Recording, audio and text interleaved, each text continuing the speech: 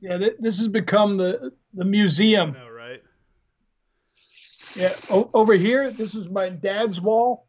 This was my dad served in World War II. Was in Okinawa, Tinian Saipan. That's a flag that he actually got from That's Okinawa. crazy. Sword he got off a Japanese NCO. Uh, What this side over here is more the Afghanistan Iraq yeah, side, and we got random crap from all over the place. you just been around too much.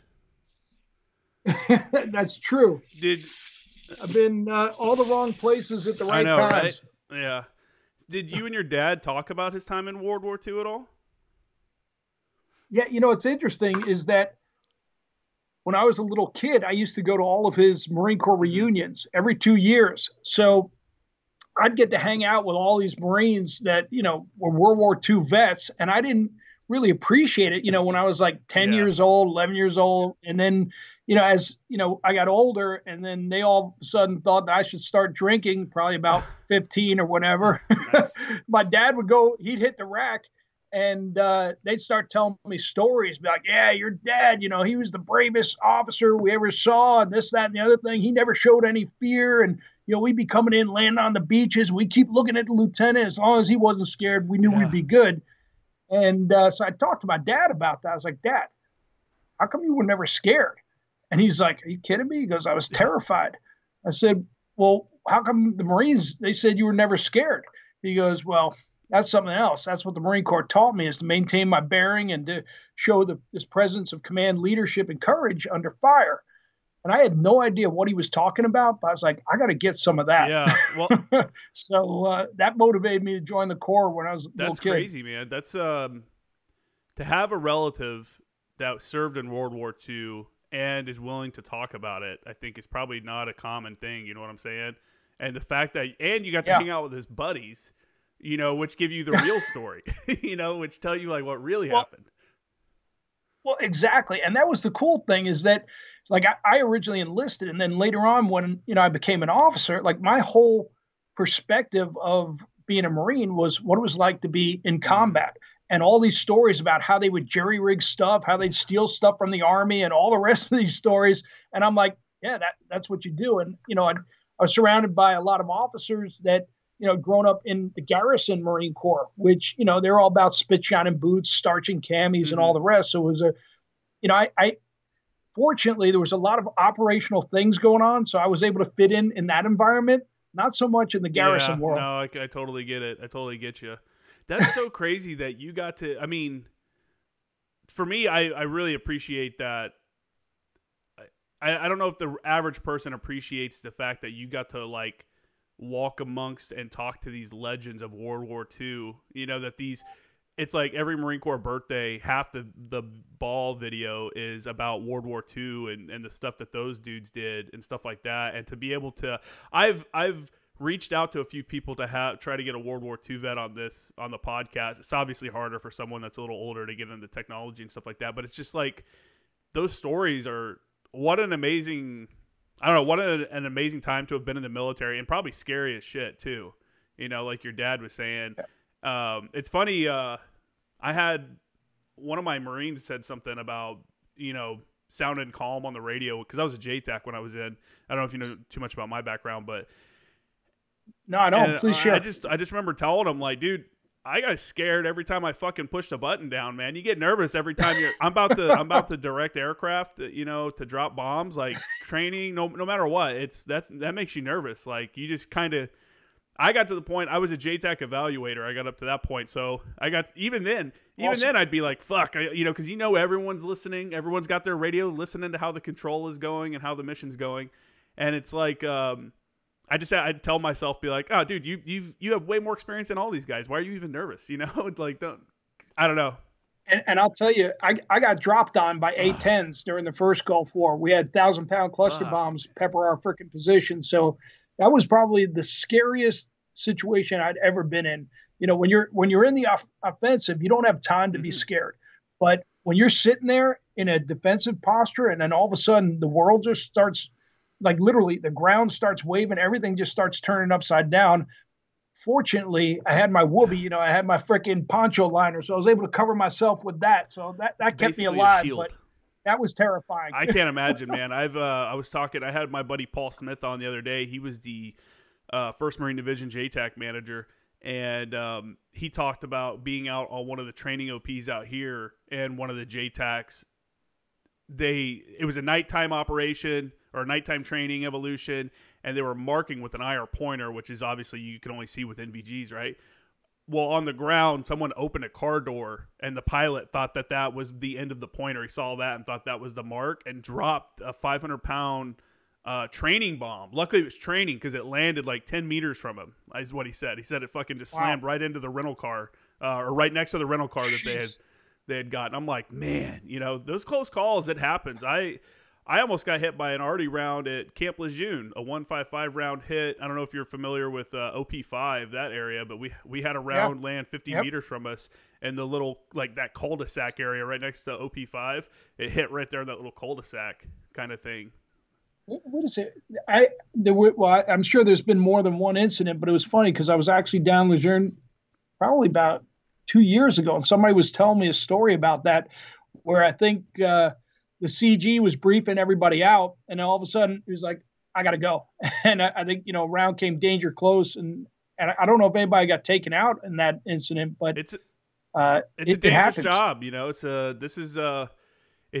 It's a dangerous job, and it's very paramount that the people that are in these like combat arms jobs, these cannoneers, like in our case, the gun chief didn't verify the powder before they put the powder in, so they only put half the charge in that they were supposed to, and it landed outside of the impact area. So it's like one of those things, like, I think sometimes we take it for granted because we're around all this craziness all the time just from being in the Marine Corps. You take it for granted, like the safety aspect, and sometimes when something goes wrong, it goes horribly wrong because we're dealing with explosives, or we're dealing with like these tens of thousands of pound vehicles, and it's crazy. I do want to ask you though, you showed a flag that your dad had brought back, that Japanese flag.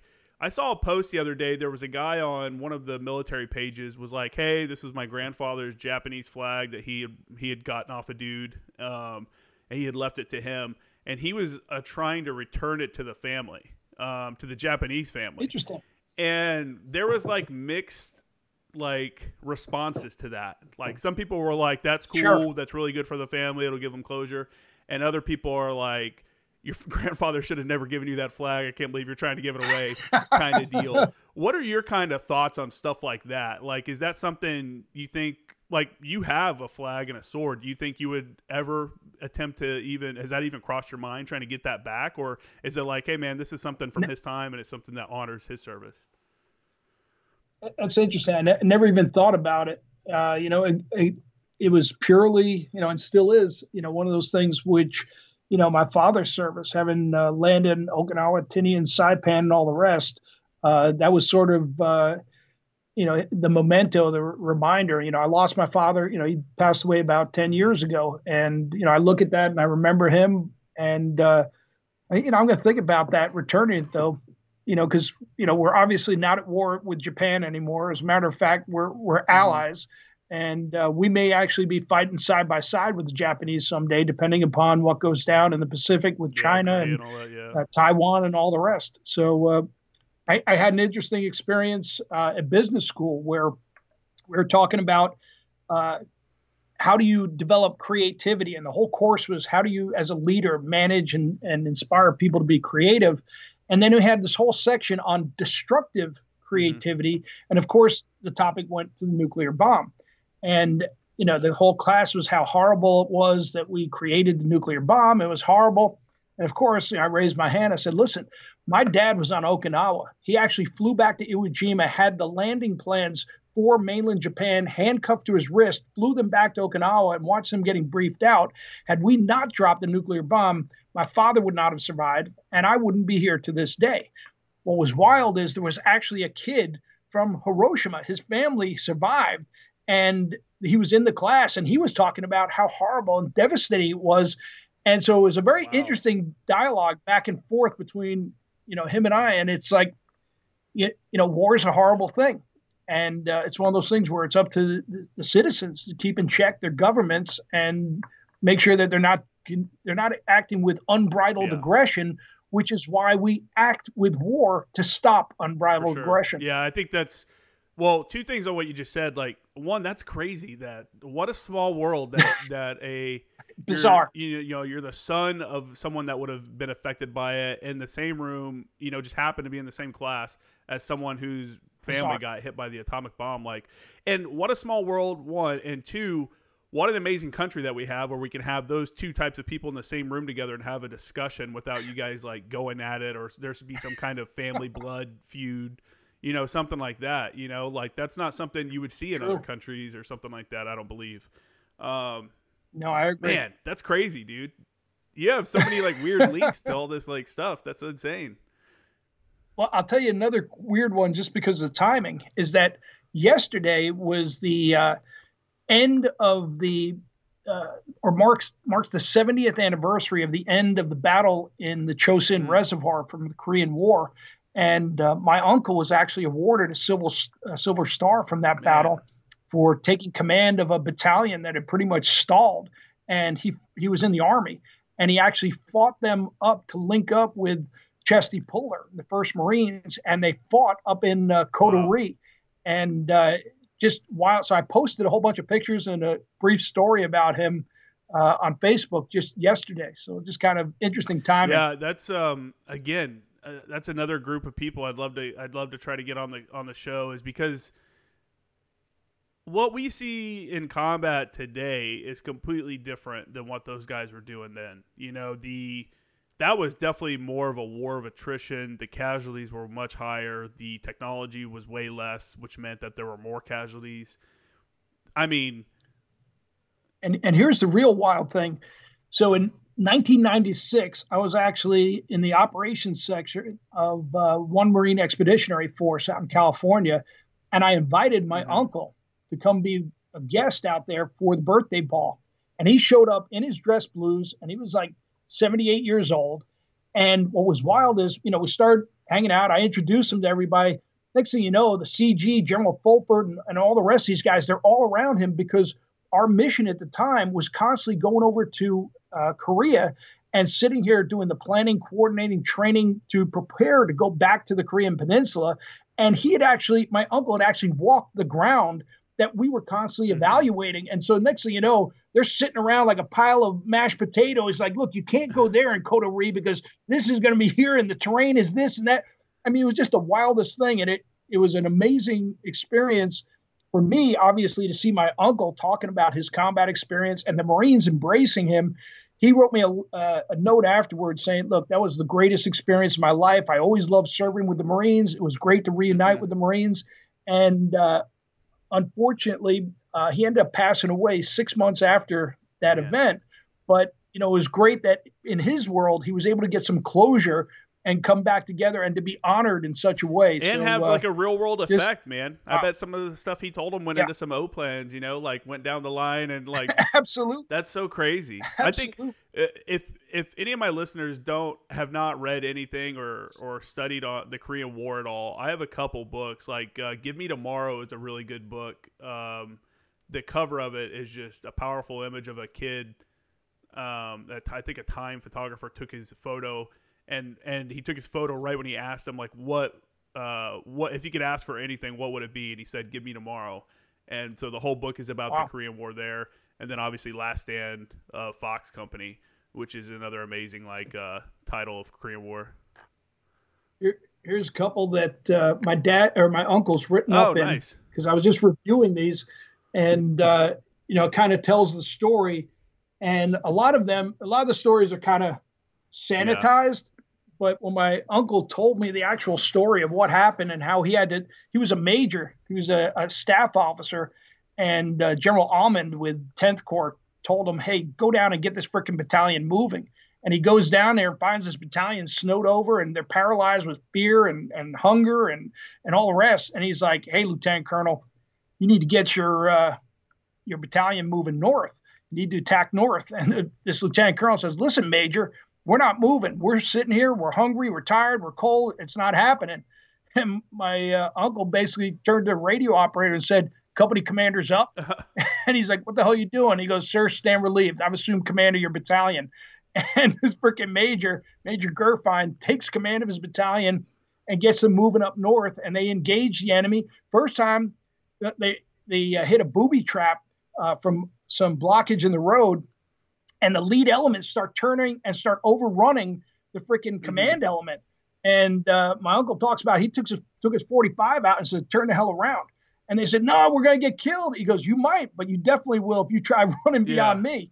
And turned him around and then fought. The rear came under machine gun fire. He went and led them through all this. Ends up getting up there, linking in. He actually had a note from it said, set up your battalion on the reverse slope of hill 1, 2, 3, 4, 5, 6, Chesty. I'm like, you got a personal note from Chesty Puller? He goes, yeah, we got attached to them. I was like, holy crap.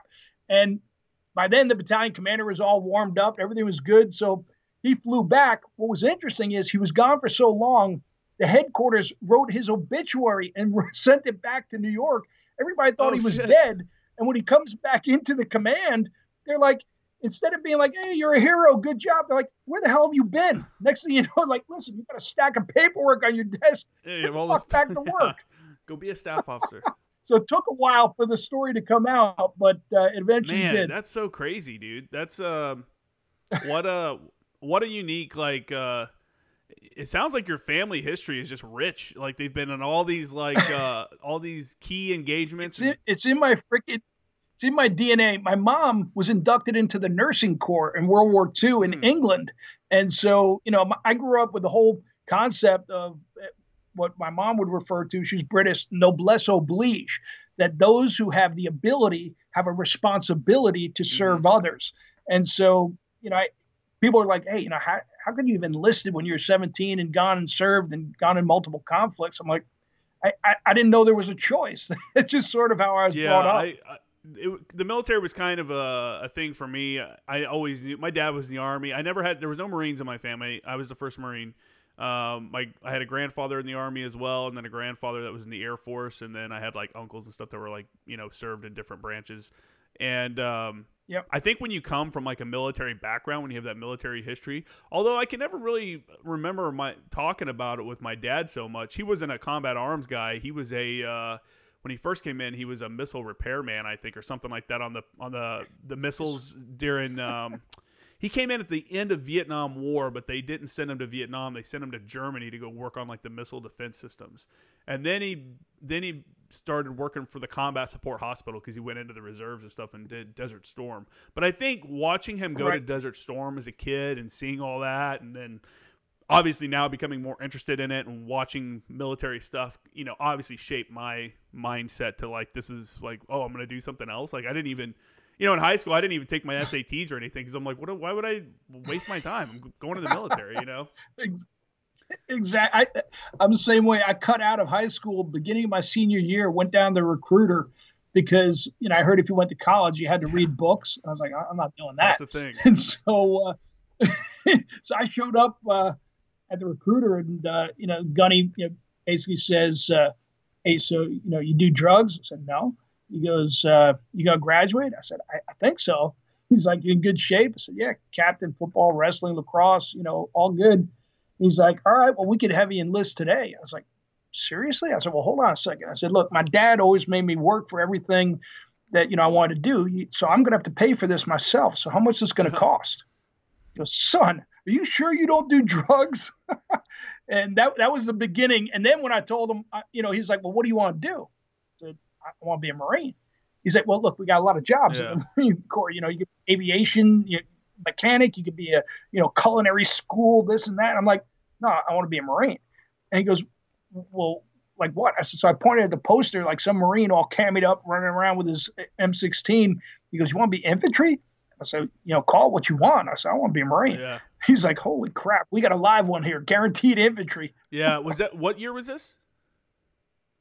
That was 82. Was there a lot of people going into the Marine infantry at that time? Probably not. I think that it was an interesting time. Well, it was an interesting time in that there was a lot of tension with Iran at the time and the Ayatollah Khomeini. And so, there was a sense of patriotism. My high school had very few people going in the military. My high school had a lot of smart kids who were going to Ivy League schools. And it turned out that, unbeknownst to me, one of my other classmates actually showed up as we were heading down to boot camp, and he was actually in my platoon in boot camp. But yeah, it was pretty cool. And then you got to remember, right around then, you also had Beirut bombing that happened just after that. And so there was definitely, some tension and some patriotism.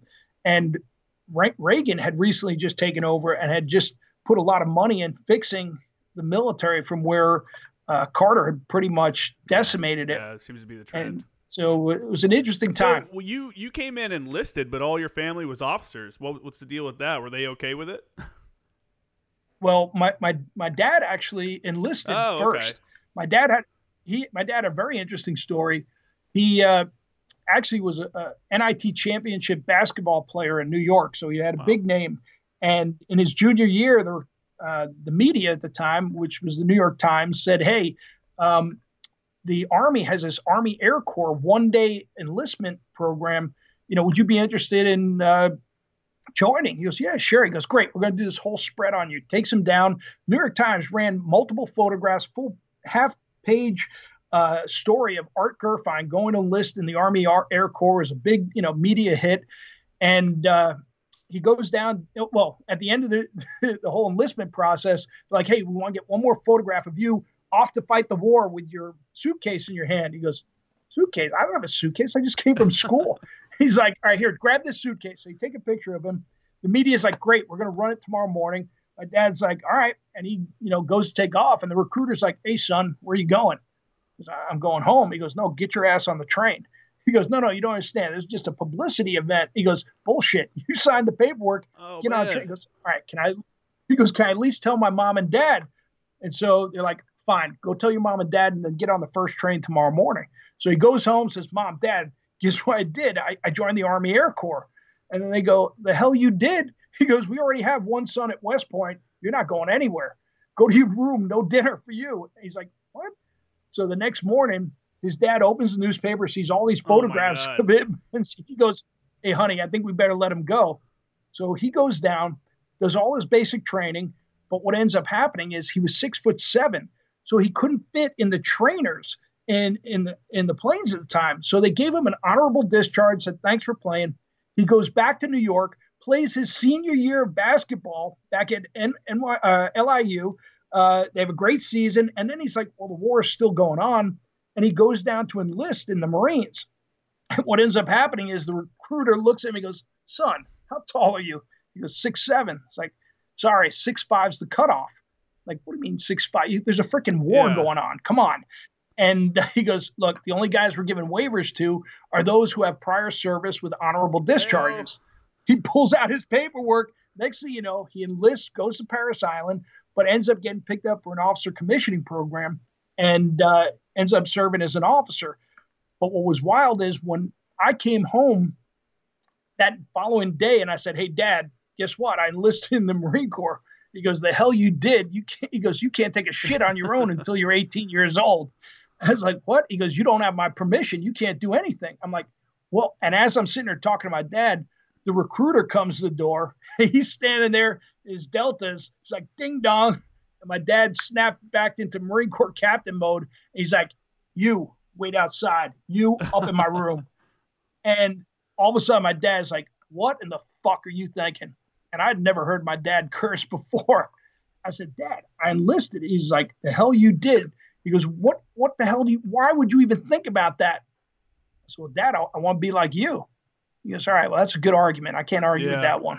So he signed the paperwork, and next thing you know, it was all good. Had a great run for money. What a crazy tale. That's some stuff that would happen during World War II like that. You know what I'm saying? Like, that's the only kind of era that you get put in the newspaper and all that stuff. What a wild time. And he's 6'7". Jeez. What a like tall person to be like in charge, just walking around looking down on everybody like, oh. He was probably super intimidating. Well, and that's the thing. Well, and the troops used to joke. They were like, "Yeah, whenever we'd land on the beaches, it took 3 of us to dig a fighting position for him because he was so damn tall." Yeah, probably exactly. Jeez, man. That's crazy. Well, I want to get into more of your background and stuff, but I know you're on the show today to talk about something else. You're here with United American Patriots. So if you want to kind of get into, what we're here to discuss, I want to say that you sent me over a bunch of information about these cases that we're going to talk about. I have only been able to barely skim over them because I've done 2 podcasts this weekend, and I've done all my papers. This is, like I told you before, it's on my final week. So I don't want to feel like I don't want you to feel like I'm not interested or I'm blowing off the information you sent me. I'm not going to have a lot of feedback, so I'll just ask questions as they come up. But go ahead and kind of explain what you guys do and what you're here today for. Yeah. So right now is an interesting time because, depending upon what happens with this election, either way, President Trump is definitely considering pardons for various different people. And we have 8 warriors that we've actually put forward requests for pardons or commutations of sentence, reductions in sentences. And our organization, United American Patriots, has been fighting for warriors since 2005. Actually, a Vietnam vet, Major Donahue, a guy with multiple Purple Hearts, Silver Star, Bronze Star, absolute warrior. He founded this organization after he saw some United States Marines, Hamdaniya and Haditha Marines, being paraded through the streets in orange jumpsuits with shackles on, and congressmen calling them murderers before they'd even been accused of anything. And he said, listen, this is just wrong. That regardless of whether or not these warriors have done something wrong, they deserve to have their rights protected. They protect our rights. They must have that equal due process and the presumption of innocence. He actually mortgaged his own home to start United American Patriots. And since then, we've been fighting for warriors. And our mission is to make sure that we're keeping the president, Congress, and general public aware of what's going on, to help raise funds for their legal defense, and also to help them with transition after we get them out of prison. And last year, we were able to help facilitate 3 pardons for warriors. We were able to get 2 warriors paroled, and we were able to get 5 cases overturned. And so we're continuing to fight for these warriors. And why this is an interesting time is that, the president has come out and said that, we're going to end these endless wars, as he refers to them, talking about Iraq and Afghanistan. And we're actually, our nation's in negotiations with the Taliban, releasing thousands of Taliban warriors, 150 of whom were sitting on death row for the most atrocious, horrific crimes you could imagine, from rape, murder, torture, you name it. And all of these people are going to be set free. And none of them have served more than 18 years in either Gitmo or any other detention facility, because the conflicts, has only been going on 19 years now. So that being said, at the end of the day, the only warriors across the board who are still going to be in prison or still going to have their lives impacted by being prosecuted are United States warriors. So this is where, when you look at the history, that, we've never had any war criminals sit in prison for more than a decade. And even William Calley, who he was charged and convicted of killing 116 civilians, he only spent 3 years in house arrest with maybe a day in prison. So now we've got warriors who are coming up on a decade and more sitting in Leavenworth, and we're going to continue to fight for them. And when we get challenged, a lot of the questions are, well, these guys have done some really bad things. And the answer is maybe, because a lot of times what happens is our Uniform Code of Military Justice does not assume the presumption of innocence. And there's very quick rush to judgment, especially when there's political motivation behind this. And so sometimes there's just not the evidence to convict. However, which I didn't even know, after serving 25 years as a Marines, that we don't necessarily have the same rights as civilians. And so, for example, hold on a second here. Hey guys, hey. Gotta love dogs, man. Yeah, I know. I got 3 labs. They're awesome. It's a lot of energy. There is. So with the Uniform Code of Military Justice, you don't even need a unanimous jury to convict people of capital offenses. Only need 3/4 of the jury. And when you have one convening authority, a general who's sitting over both the prosecution and the defense and is picking the jurors that's coming from their own command, that they're pretty much setting individuals up for failure or for conviction. Like we've had times where there's 98% conviction rates of our warriors who've been put up for court martial. And in our judicial system in the civilian world, there's a presumption of innocence, and then you go to court, and then there'll be a determination. Pretty much most people believe if you're going to a general court martial, well, you're guilty. And that's just simply not the case. And so this is where, we're fighting for warriors who they get convicted of murder without any bodies, without any forensics, without any autopsies, without any biometrics. And the biometrics, we're now able to determine whether an individual is actually an enemy combatant based upon DNA, fingerprints, and other biometric evidence that connects them to improvised explosive devices, which have been killing Americans. And so we've seen cases where our warriors have been convicted of killing civilians. And then under appeal, with the support of United American Patriots, we have investigators go over and say, wait a second, they weren't civilians. These are enemy combatants. And the Army doesn't even want to consider it. Like, doesn't matter. We already convicted him. And, he violated the rules of engagement. Like, well, no, he was found not guilty of violating the rules of engagement.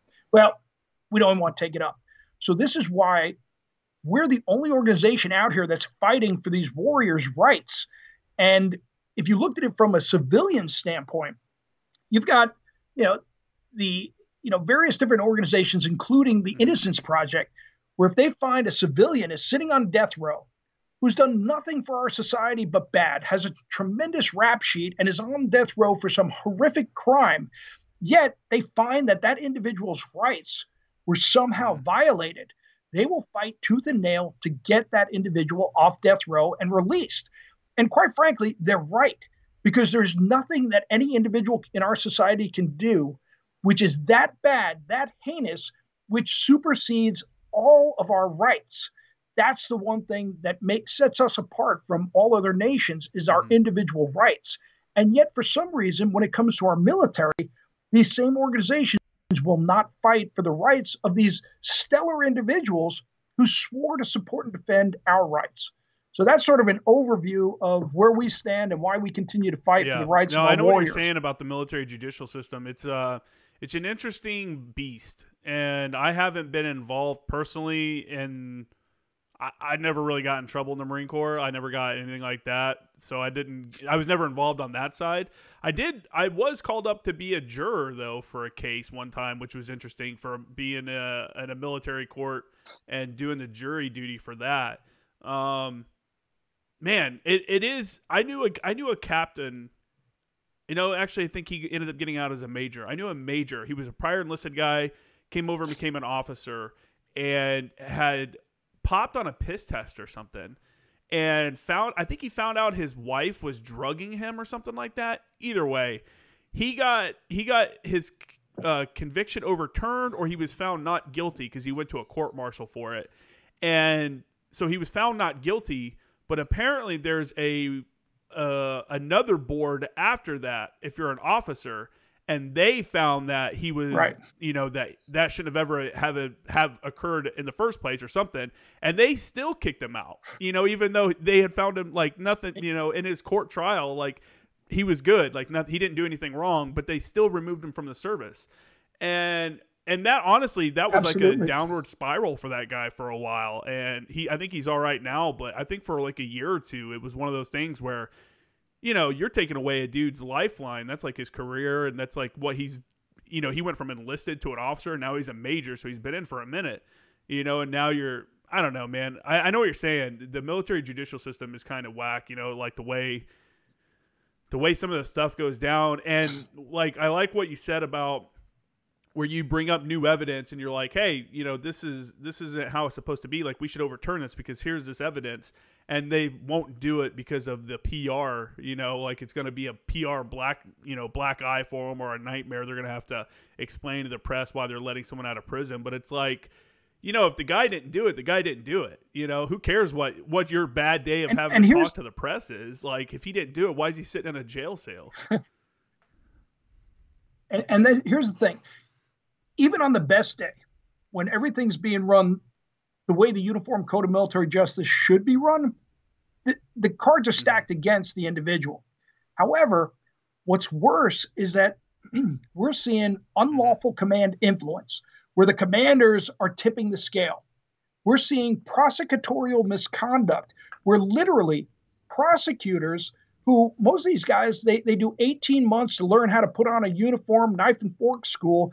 And then next thing you know, unlike our infantry who are out there stacking bodies of the enemy, the way they get promoted is by, getting convictions. So they're stacking bodies of U.S. servicemen, and they will lie, cheat, steal. They will hide evidence, and they will work with investigators who will do the same thing. They'll mislead witnesses. They'll coerce testimony. They'll give plea deals to certain individuals so they can get a higher ranking person convicted.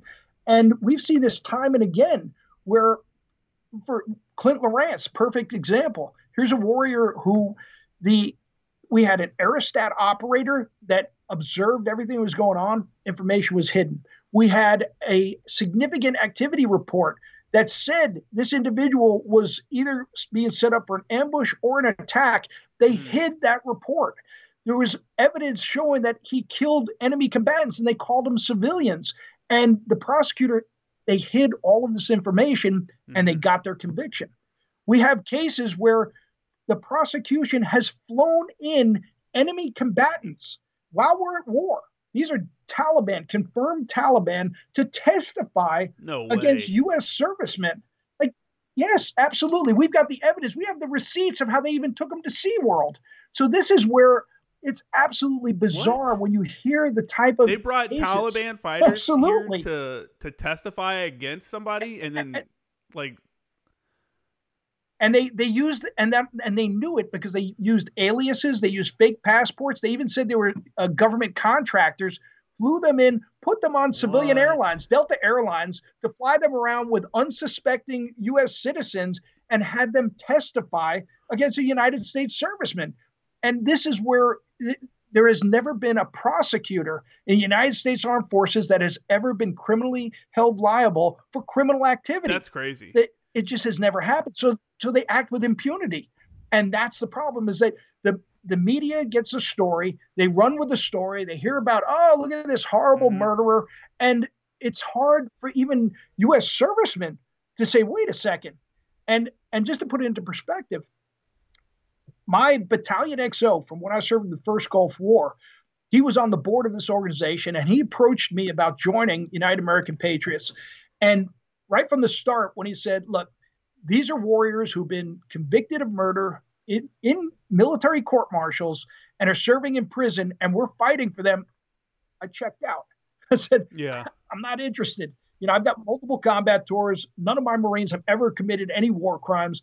And now all of a sudden, these guys who are basically, putting a black mark on our U.S. servicemen, you want me to fight for them? Not interested. Took him 3 years to get the message across. And when he finally did, and it finally clicked that these warriors' rights were being violated, that's when I got on board. And I've been on board nearly 3 years now.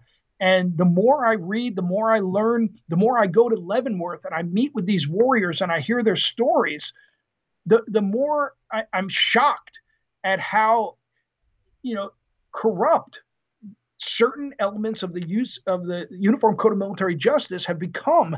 And this is where I love my nation. I love our country. It's awesome. I love the United States Armed Forces. I absolutely adore all of our warriors. These guys, every single one of them, just by enlisting, is a freaking hero.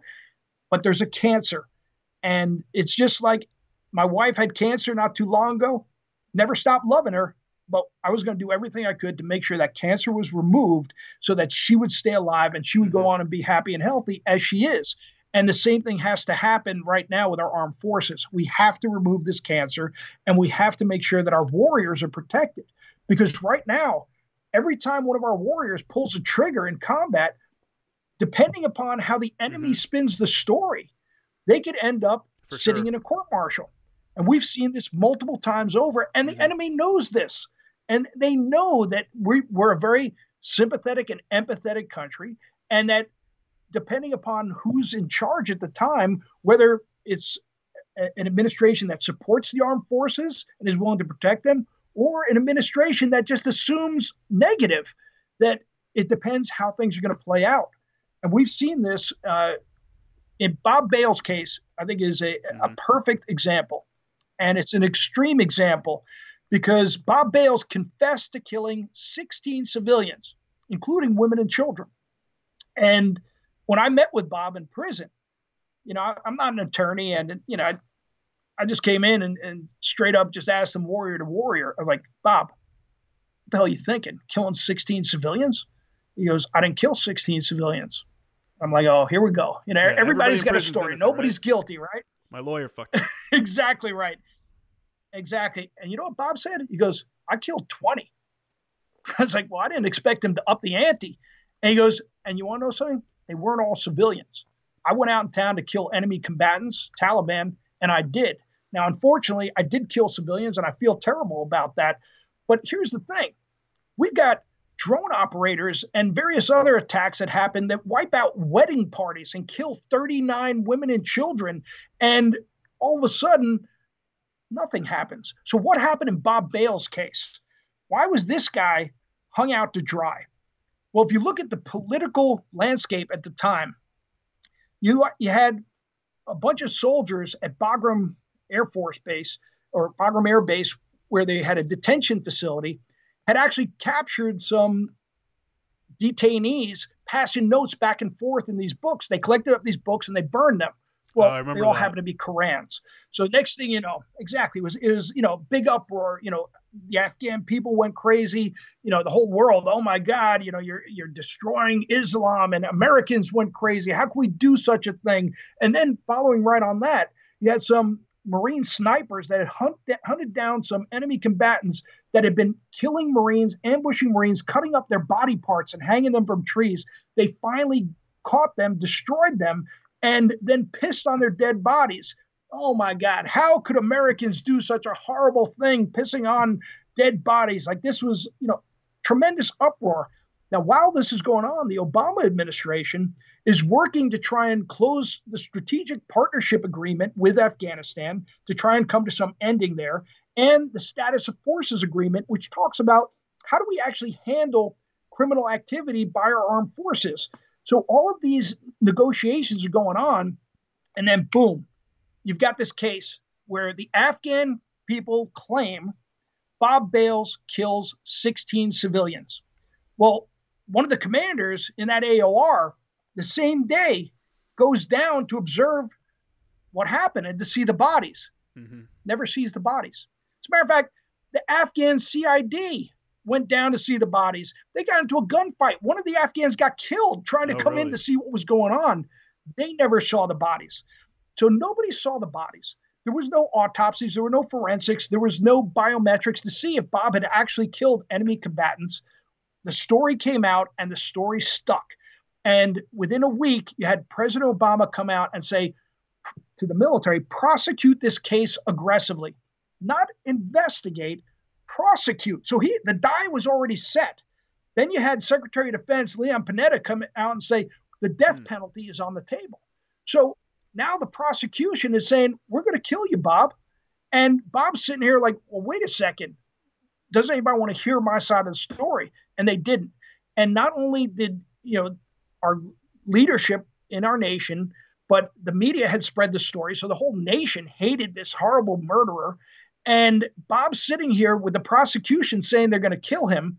And his wife is saying, Bob, I love you. Please do whatever they say to do. Just stay alive. His defense attorney, his whole objective was to make sure that Bob was not killed. So they signed a declaration of stipulation of facts. And I've talked to Bob about this. He goes, yeah, some of this stuff is true and some of it's not. But even in the stipulation of facts, the prosecution, even, they signed off on this. Bob claims he killed 20. So where's the other 4? Well, we don't know. And we don't know where any of the 16 are. And so Bob may have been, done some horrible acts, or He may have done some things, and the Taliban may have come in to make it look worse. We have no idea. We know that the witnesses claim that there was multiple people that came into the village and started killing people. And the prosecutor even said, yeah, we had to convince them that they were wrong. Well, wait a second. Why is the prosecution convincing witnesses they're wrong? So Bob ended up taking this plea deal, and Afghan Taliban came in to testify at his sentencing, and he's sitting in prison right now. And, so look, was Bob crazy? Maybe. We know he took mefloquine. We know the U.S. Army pulled mefloquine from U.S. soldiers right after this incident. We know that Army Special Forces had problems way back in 2002 when I was in Afghanistan, and they were issuing mefloquine. It was called Lariam. That was the label on it, anti-malaria drug. These three special operators, high-ranking first sergeants and master sergeants, go back home and kill their wives, and two of them kill themselves. And nobody could explain it other than this drug. And so nobody acknowledged that, hey, maybe Bob was freaking crazy. And this is where, even if he had the right intent to go kill enemy, like stepping off base by himself to go hunt them down, I'll tell you, that's a little crazy. And if a U.S. citizen goes into a school here in America and guns down a bunch of children, the first thing people think is that dude's crazy. And they're going to identify whether or not he is able to actually stand trial for murder, because we don't put crazy people away for murder. We put them away in a psychiatric hospital and we treat them for their issues. But Bob never had that chance. He never had that right. And so there's a lot of really concerning issues dealing with Bob's case, but nobody can get over the narrative that's out there saying, well, he confessed to killing 16 civilians. And so this is one of the cases we're elevating. Exactly. So we're elevating this case for the president to take a look at. And again, if you're going to release 150 death row inmates, Taliban murderers, then why is Bob still sitting in prison? That, those guys never served more than 18 years. And now you're going to have Bob sitting there for life. There's just, if you want to have justice, then it has to be just. That's a really interesting. I actually remember that case. I'm reading through the information sheet that you sent over to me. I actually remember that when it was on the news, and I remember them talking about him walking off base and killing these people. And I'm like, dude must have snapped, because that's obviously not just a normal thing to do. And the fact that he was even able to get off base without anybody stopping him or anything is kind of a interesting thing too. Would you be satisfied with with if they decided to retry the case rather than just do a pardon? Something like that. Absolutely. Yeah. Absolutely. Yeah, I would be happy if they tried the case. They never tried it. That was the problem. There was never due process. I would love for the U.S. government to present evidence. They had no evidence, and they were talking about, well, I should say no hard evidence. The prosecutor even went to Emory Law School, was talking to future law students, and he was talking about, we found this pile of brass, because they didn't go in until 3 weeks after, and it was a bunch of brass. And he even admits, he goes, we don't know where that brass came from, whether it came from this building, this village, that. It may have come from a completely different village, but there was just a pile of brass. So the crime scene was never preserved. And when they went there, it was absolutely cleaned out. And again, no U.S. personnel ever saw any body. As a matter of fact, no ISAF personnel, International Security Assistance Force, no one ever saw any dead civilian or Taliban. And this is, and I would say Bob would probably plead not guilty by reason of insanity, or he should, but the case certainly, it violates all of our rights. Yeah. And when some individual like this had 4 combat tours, highly respected staff NCO, TBI, PTSD, had been involved in 10 IED attacks. I mean, so this is a guy that, when you have TBI and PTSD and you were given mefloquine,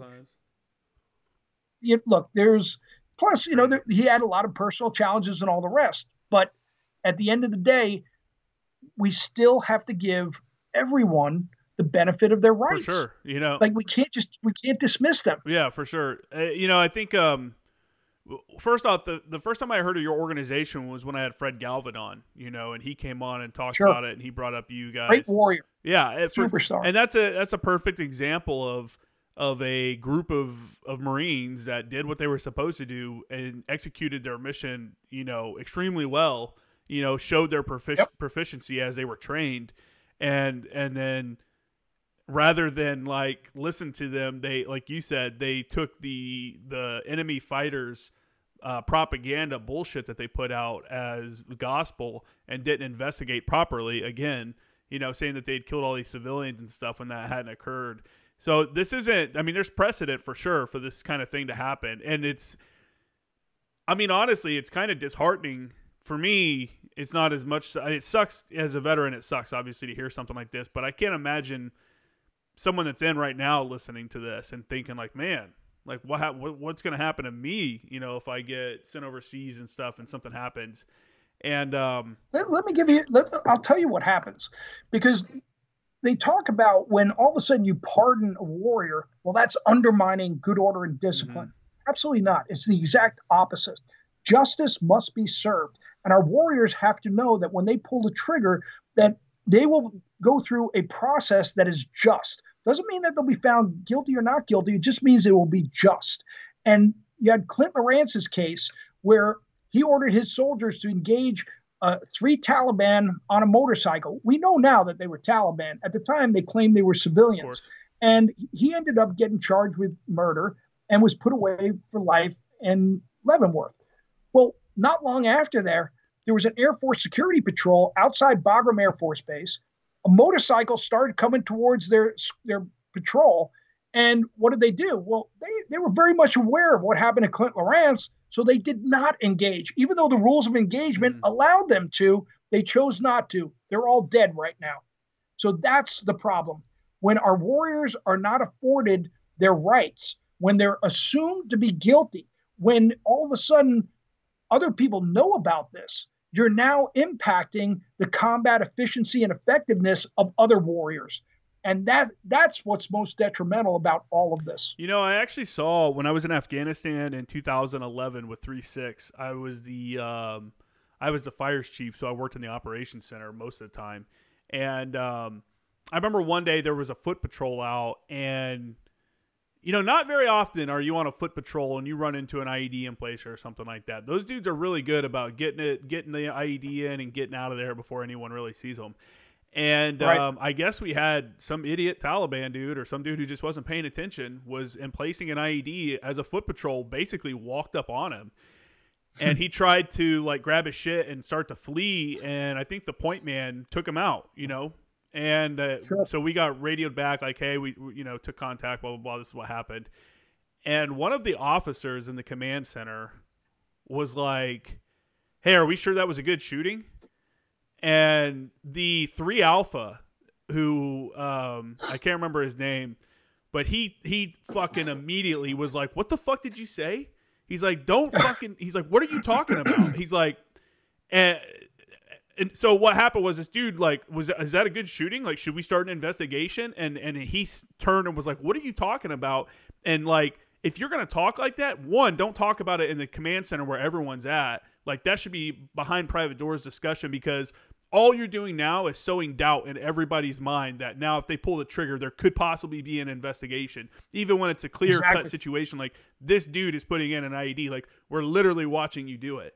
And I remember seeing that and thinking, like, man, like, why? Like, I can't believe he even asked that question. Like, should there be an investigation? Like, what are you talking about? Like, the investigation was the patrol walked up and saw this dude putting in an IED. That, sorry, bro. That's the rules of this game that we're in called war. And it's interesting because prosecutors, they talk about, well, we have to have the rule of law. And that's not correct, because our warriors don't fall under the rule of law. They fall under the laws of armed conflict. And so it's a very different situation. And they are supposed to be given the presumption of innocence, because decisions in the heat of battle and in stressful environments like that, they have to give these warriors the presumption of innocence, because it's a messy job. It's a dangerous job. And so a lot of people, they think of it as, well, they're sort of like police officers. No, they're not. And this is the big difference. Police officers, for the most part, And of course, we've seen recent examples which have changed this narrative a little bit. But for the most part, if if they engage a criminal, criminals are not trying to kill police officers. They're trying to commit Hmm. crimes and get away. That's very different from an enemy combatant who's engaged with a U.S. Marine or a soldier, because their job is to Hmm. kill the Marine or the soldier. And so the police officer may have the choice of whether or not to shoot. The warrior doesn't necessarily have that ability and should, even on the off chance, decide, well, it's not a justifiable shot, that that should be sort of a minimal perspective, as opposed to you have the right to save your own life and the Hmm. lives of your fellow warriors. And so it's a very tough situation when all of a sudden our leadership is second guessing all the way down and assuming that something's bad, as opposed to, look, if you've trained your warriors properly, then you should assume they've done everything right. And if I find evidence otherwise, okay, well, we'll address that. But I'm going to go in with the assumption that my warriors For located, sure. closed with, destroyed the enemy, not that they did it. Yeah. They did some It's a sick fine crime. line, I think. I understand. I understand somewhat, the higher commands and the upper echelons of the federal government wanting to make sure that, what we're doing is the right thing. Because if you don't, you end up with these, like, I mean, if you look just recently in the last couple of weeks, the whole SAS thing coming out, how they were just killing civilians and stuff like that. Well, were they? We don't know, but that's the thing. The narrative has already come out that they have been. So we don't know all of the story yet. We know one side, and it You're hasn't right. fully been investigated. And so there still is a lot of information. But you're right. The narrative has already come out, and there's the presumption of guilt. And China is having Hmm. conflicts with Australia because of all of this. And it's again, might they have done something wrong? Maybe, From what but I've we read don't on know that yet. case, though, it sounds like they're admitting that they did it. Like, it sounds like the people that were involved had admitted to it. But I guess in this case, Robert Bales admitted to, doing what he did, and it necessarily wasn't true. So, it's just one of those things. It's like, who do you believe? At what point do? Right. Well, it's another good point. Who do you believe? So here's an interesting situation. Mhm. Staff Sergeant Calvin Gibbs, he's sitting in prison right now. The He came in, took over a unit that was having a lot of disciplinary problems. The squad leader before him had been taken out, and so he came in to replace them. And as he's still trying to figure out what's happening in the unit, some soldiers decided to go and, they hadn't gotten their kills yet. They wanted to, prove that they were warriors, so they had to get some kills. And whereas Gibbs, staff sergeant, he'd actually been engaged in multiple conflicts and or combat engagements prior. And they decided, well, they were going to go kill civilians and then put drop weapons on them and then take photographs and say, look, we killed bad guys. And what ended up happening was they were also smoking pot or hash at the time, and an investigation went down into them doing drugs. And Staff Sergeant Gibbs, he wasn't aware of this, and he didn't have any concerns with the investigation because he knew he wasn't going to pop positive. He didn't do any drugs. He was a little bit more mature. He spent more time working Mhm. out, reading, and all the rest. And what ended up happening was these guys realized they were going to get busted, and they actually confessed to murdering civilians. And they then were like, hey, why don't you take some time and think about it? The investigators allowed these guys who confessed to murder to actually go on Kandahar Air Force Base. They stole a truck and started driving around smoking pot, colluding. So these guys were doing drugs that admitted to murder, started colluding, and they said, well, you know what? That Staff Sergeant Gibbs, he was the one that told us to do this. So the next thing you know, the investigators call Gibbs in and they say, hey, we want to talk to you about murder and, your involvement. Gibbs is like, I don't know what you're talking about, but I want an attorney. So what do? The first thing they do is they lock him in a cave. They put him in pretrial confinement while these other guys that actually had admitted to murder, they bought him lunch. They allowed him to use the phone. They gave him all sorts of preferential treatment so that they could make sure they had their story They straight put him in a cave. against Gibbs. And what's interesting, yeah, they held him in a cave, and then they shackled him, and That's they crazy. treated him like a convict before anything went forward. And then what ends up happening is that the evidence showed that they actually convicted Gibbs of 3 murders. Gibbs was not present for 2 of them. That evidence came out. He wasn't even there when 2 of those murders occurred. The third alleged murder, The witness who was with Gibbs at the time said they turned the corner, an enemy combatant engaged them, and this other guy, Wagnon was his name, he engaged first, and then Gibbs engaged, and it was a justifiable kill. But what ended up happening was that individual, that soldier, Wagnon, a highly respected warrior, they charged him with murder, and they wouldn't allow him to testify. So this other individual, the drug addict who had actually committed murder, admitted to committing murder, he claimed, well, I was there and I saw it happen, and I saw Gibbs kill the civilian and drop a weapon on him, which there was no counter evidence to this, because that one individual that saw it, who would have also testified that this individual named Morlock was not there. So they ran with this case and they convicted Gibbs. Again, wasn't present for two, and was actually acting appropriately, consistent with the rules of engagement for the third. He's sitting in prison now for life. Morlock, the guy who admitted to committing murder, is in for 24 years. You've got two other guys, 7 years, 3 years, lesser sentences, because what happens is the prosecution, they're like, oh, let's get the staff sergeant and let's get these other guys to cop pleas. We'll give them lesser sentences. And then when we get this other guy and put him away for life. And, Gibbs, and quite frankly, in all fairness, Gibbs had done some messed up things earlier. And Gibbs he had dismembered a dead body. He actually took off a finger or two of some dead Taliban. And so the prosecution used that and said, look, this guy's a psycho. He cuts off fingers, so obviously he's a murderer. And unfortunately, that's not the way the world works, or it's not supposed to work. Bad people don't necessarily do horrible things. They can make mistakes and still not be murderers. And here's the thing. Calvin's admitted to doing things wrong. And if we want to hold Calvin accountable, great. But we don't put people away for life for dismembering a dead body. And so you want to hold him accountable for that? Great. Put him in for 13 years, which is 3 times longer than anybody who's ever done a similar crime. But let's get rid of this murder sentence, which is just simply not appropriate. No, I can see that. I can agree with that. That's I mean, you got me on this, man. Like, you don't have to convince me with some of these. The things that you're bringing up, the steps that a prosecution will take to win a case is kind of mind blowing. And I think Fred Galvin did a really good job of kind of talking through some of that when he was explaining how they were trying to make certain evidence classified so that people couldn't see it. They were having closed-door hearings so that the press could only come in during certain parts of the trial, which were all the negative parts against him and his men, and none of the, like character witnesses and stuff that's for their side. Yeah, all the they only allow the press to see the bad stuff. And it's like they're, you got to hand it to them. I guess they're playing the prosecutor game like, I don't know. They're hitting all these different facets by winning the PR war and by, only presenting evidence like as they would want to. I don't know. It's just I think. So, but here's a perfect example of another warrior we're fighting to get a pardon right now. We actually were able to just get him paroled just recently. First Sergeant John Hatley.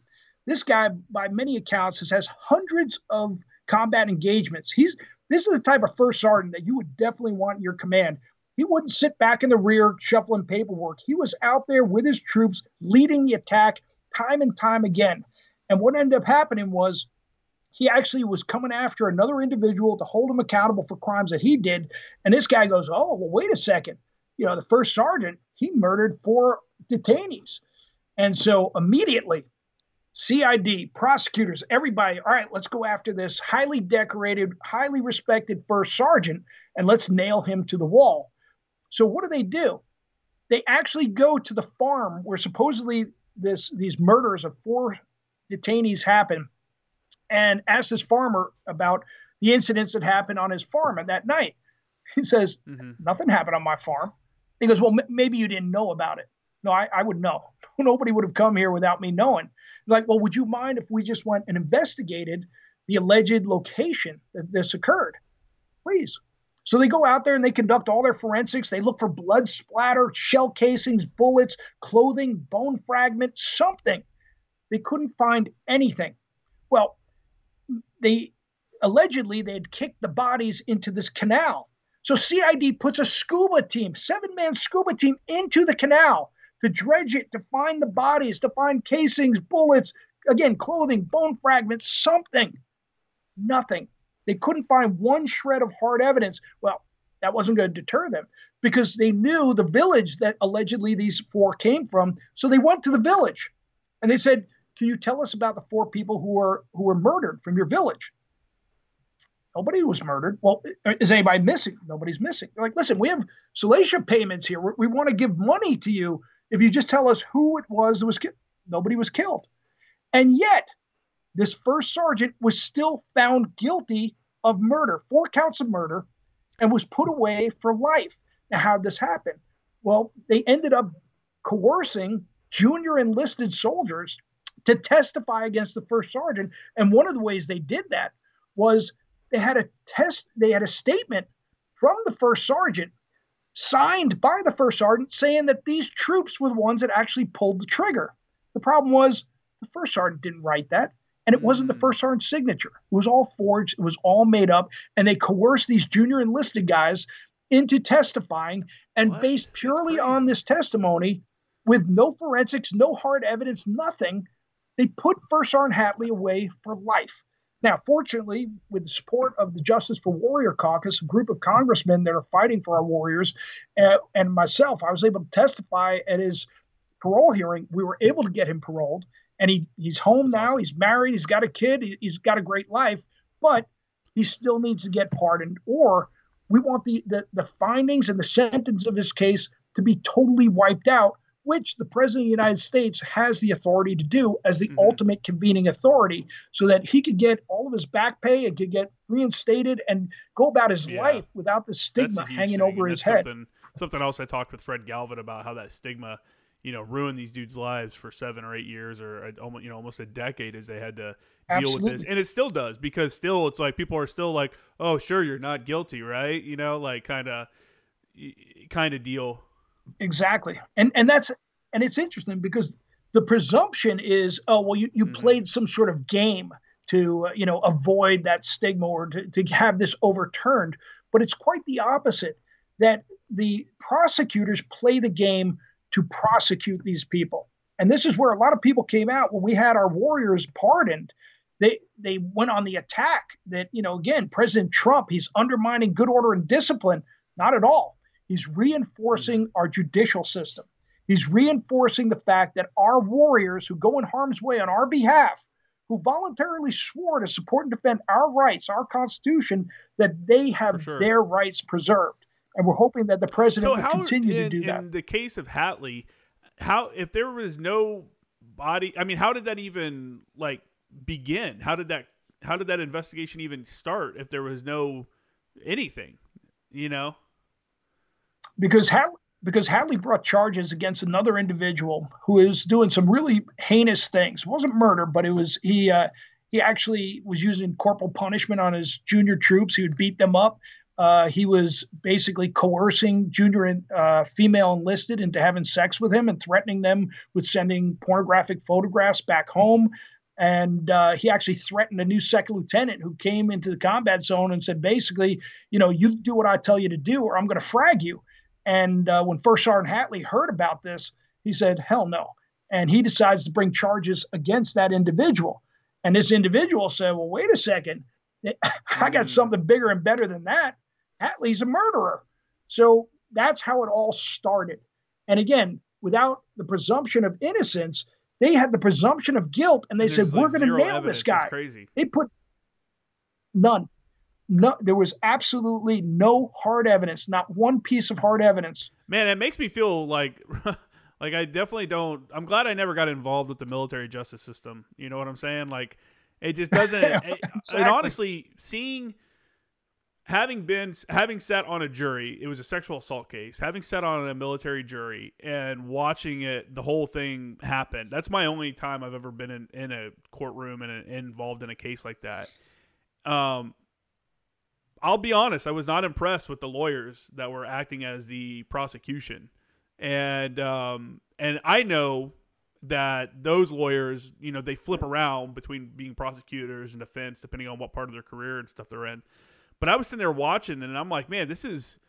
If my life was hanging on the back of one of these two people that I'm watching talk, I would feel really bad about this because they are not very good at what they're doing. And you're talking about the defense. I'm talking about the prosecution because, and I only say that because I know that at some point they will be defense attorneys within the military justice system. The actual defense, he went out and got a civilian attorney, which was probably the smartest thing he could have done. Right. And he ended up Absolutely. he actually ended up being mandatory. we ended up finding him not guilty, of the charges that they had charged him with too, because the prosecution's defense like completely fell apart. Like they brought in a guy, they flew in a guy to come in and tell us a story about what he saw happen, and when he put him on the stand, the guy's like, I don't remember seeing anything. And you could just see the prosecution's face like, what, like, you were our dude. You were supposed to be. This was it. And he came in and just like destroyed their case. So we found the guy not guilty. But just seeing that whole thing, I was like, this is fucking crazy, man. Like, I mean, so let me give you another example of prosecutorial misconduct. First Lieutenant Michael Behenna. He was a soldier who President Trump did pardon, and he was convicted of murder. And leading up to his trial, the prosecution went out and got a forensic expert. And what was interesting is, unlike most of these cases, they actually had the body. And he conducted autopsies on this body. And he came back to the prosecution and said, listen, Michael Behenna said that he acted in self-defense, that the enemy combatant, who was a detainee at the time, lunged for him to take his weapon, and Behenna acted in self-defense and killed him. Well, the prosecution fired that expert, and they buried that report. So it never came out in trial. And Behenna he ended up getting convicted of murder. Now, under appeal, they wouldn't even consider it because they said, well, he shouldn't have been interrogating that individual anyway. And so he no longer had the right to self-defense, which is absolutely insane. Our warriors always have the right to self-defense. And so it had to go to a pardon, where the president actually reviewed the facts and evidence and all the rest and ended up pardoning Michael Behenna. But these are the challenges that if you don't have our senior leadership, and I mean at the civilians, like the president, willing to go to bat and willing to take the adverse media that's exactly what it is backlash that comes with this, that you need someone who's going to say, look, the whole reason, and I was fortunate enough to meet the president when we actually introduced him to the warriors that he had pardoned. And the president asked a very, insightful question. He said, I'm getting a lot of pushback from my generals, from the media, from just about everybody for pardoning these individuals. I just want to know, am I doing the right thing? And the response we gave was, sir, you're the only elected individual in the whole United States Armed Forces. It's your job to preserve the individual's rights. If you're not able to do that, nobody else will, because the organization is institutionalized. And what ends up happening is most leaders, they don't get extra credit for pushing away a court-martial, because then they'll be perceived as, oh, well, they're too lenient, not willing to be that hard commander. And so what ends up happening is when the commander's not really sure, they say, well, let's just let it go to court-martial. We'll just have the judicial system play out, which, again, you're now pretty much sentencing these guys to being found guilty. And we have a perfect case right now with 3 MARSOC special operators, 2 raiders, and a special operations independent duty corpsman, 2 gunnery sergeants, Gunnery Sergeant Danny Dreyer, Gunnery Sergeant Josh Negron, and Chief Eric Gilman. And these guys, exceptional careers. Like, you don't get to be playing at that level of a special operator where, you've enlisted, you've gone and served in the gunnery sergeant's tours as enlisted Marines, then went on to become reconnaissance Marines, force reconnaissance Marines, and now raiders. Like, these are some of the best who've gone through the most challenging screening you could imagine. And what ends up happening is while they're in Erbil, Iraq, an intoxicated civilian contractor picks a fight with these guys, and they act to diffuse it as best as possible in every possible way, trying to stop this incident from escalating. And the contractor hits one of the gunnery sergeants twice in the face, and the other gunnery sergeant, to stop this assault, hits the contractor once. The one punch, he goes down, he's out. All the contractors' buddies, they take off. They leave, letting this contractor lay in the streets of Erbil, Iraq. And these three special operators, because of their integrity and their desire to serve, they said, all right, whether or not this guy was intoxicated and he attacked us is irrelevant. Like, we're not going to allow a United States citizen to lay here in the streets. So they pick him up, they bring him back, they care for him. And people say, well, why didn't they have some senior medical person look at him? They did. Special Operations Independent Duty Corpsman Gilmet was the most senior medical professional there. He checked his vitals. Everything was fine. Everything was looking good. They were going to let him sleep it off. And what ends up happening is, in the middle of the night, he starts having distressed breathing. They try and do heroic life-saving measures. He ends up getting sent to Landstuhl, Germany. Four days later, unfortunately, he dies. He had asphyxiated. He actually threw up, and then he swallowed his own vomit into his lungs, and he died. Horrible, horrible situation. Well, the command, again, quickly, the assumption of guilt. They accuse these three top-rated warriors of boot stomping this individual. The three of them beat him up, and they did these horrific things. It was a drunken murder. That was the term that was used. It went back to the command, and everybody starts, going crazy. And of course, the assumption of guilt plays in, like, hey, we can't have special operators acting like cowboys and just doing crazy stuff like this, which is a horrible prejudice against our most highly trained and disciplined warriors. But it comes out of jealousy, of course. But what ends up happening is they take these warriors' security clearances, which means they can no longer operate within the command. They can no longer go on operations. They're given petty jobs like, handing out towels at the gym and cleaning up freaking messes in the hospital and giving out keys to the barracks. I mean, we put millions of dollars into training these guys. They're now pushed off to the side. Now, why is this really bad? Because the command, remember, they're going to select the jury, and the jury's going to come from that pool of warriors that, well, they already see those guys are guilty. If they weren't guilty, why aren't they still operating with us? So the presumption of guilt is there. So before these guys even go to trial, there's already a presumption of guilt. And there's already been influence to say, hey, don't interact with those guys, and don't testify on behalf of those guys. And so they've been alienated, and they've been charged with manslaughter. And what's really horrible about this whole thing, it was all caught on surveillance camera. We have video of this whole incident, and it shows right from the beginning, early on, this contractor is inebriated. He picks fights with other people, picked a fight with Eric Gilmet. Security escorted him out. He went outside with his 7 buddies, and they waited for the MARSOC 3. Security said, hey, don't go outside. Let them cool down. When they walked off, the 3 left. Gunnery Sergeant Dreher, not even realizing the severity of the situation, goes over, and with his hands down by his side, he's like, hey, look, can we all get along? Yeah. We're all out here together. We've got a real enemy. Let's stop fighting. He does exactly what a gunnery sergeant is supposed to do. Address an issue, de-escalate, get everybody working together again. Well, this contractor pokes Danny. Danny doesn't respond. He then lunges at Danny. Danny pushes him back to protect himself, and then he hits Danny twice in the face. All of this is on surveillance camera. But when all of a sudden it was brought to the convening authority, and they said, hey, you don't have a case. Like, even the judge presiding over the Article 32 hearing says, look, it looks like self-defense, defense of others. The prosecution is going to have a real hard time trying to prosecute this. They still decided to go forward because, well, if the commander wiped it away, it would be looked at, well, he's not tough on discipline in his units. So this is another case we're trying to get wiped out. We call them the MARSOC 3. As a matter of fact, I'm wearing a hat that they put together with one of their emblems here with Lady Justice carrying an M4. And, we're fighting for these. I actually remember hearing about that one in the news as well, and it's another one of those, what's going on with Special Operations Command, blah, blah, blah. Like it's, so exactly. I brought it up multiple times on my Facebook page, and I think I've talked about it on the podcast before. I'm a journalism student, I'm a journalism advertising student at San Diego State.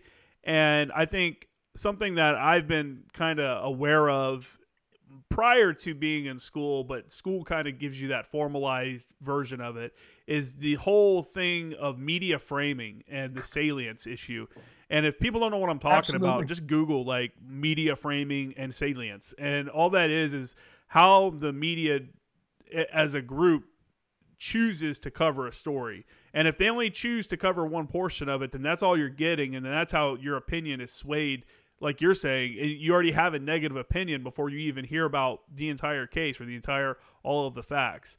It's a real issue. And that's what, and now most people, they don't even read the article. So even if they give the other side, the headlines pretty much is what people read. That's what they take away. Maybe the first paragraph, but for the most part, people scroll through and they're like, "Oh, yeah, they don't make it down to the 8th paragraph where they give you the actual information that you want." Exactly. And that's an issue that's an ongoing issue in the media right now. And I think a lot of Americans through this whole tumultuous like election cycle that we've just gone through have realized, that I can't trust the media to tell me the true story. You know what I'm saying? And that's on left or right. You know what I'm saying? Like, I think a lot of people have come to the conclusion and have finally realized that I need to find multiple sources for any kind of story, that comes out. Most reasonable people, at least, because we're just getting a bunch of garbage. And you hear stuff like this where I know what you're talking about. I know this case actually because I've read multiple articles on it, and none of them,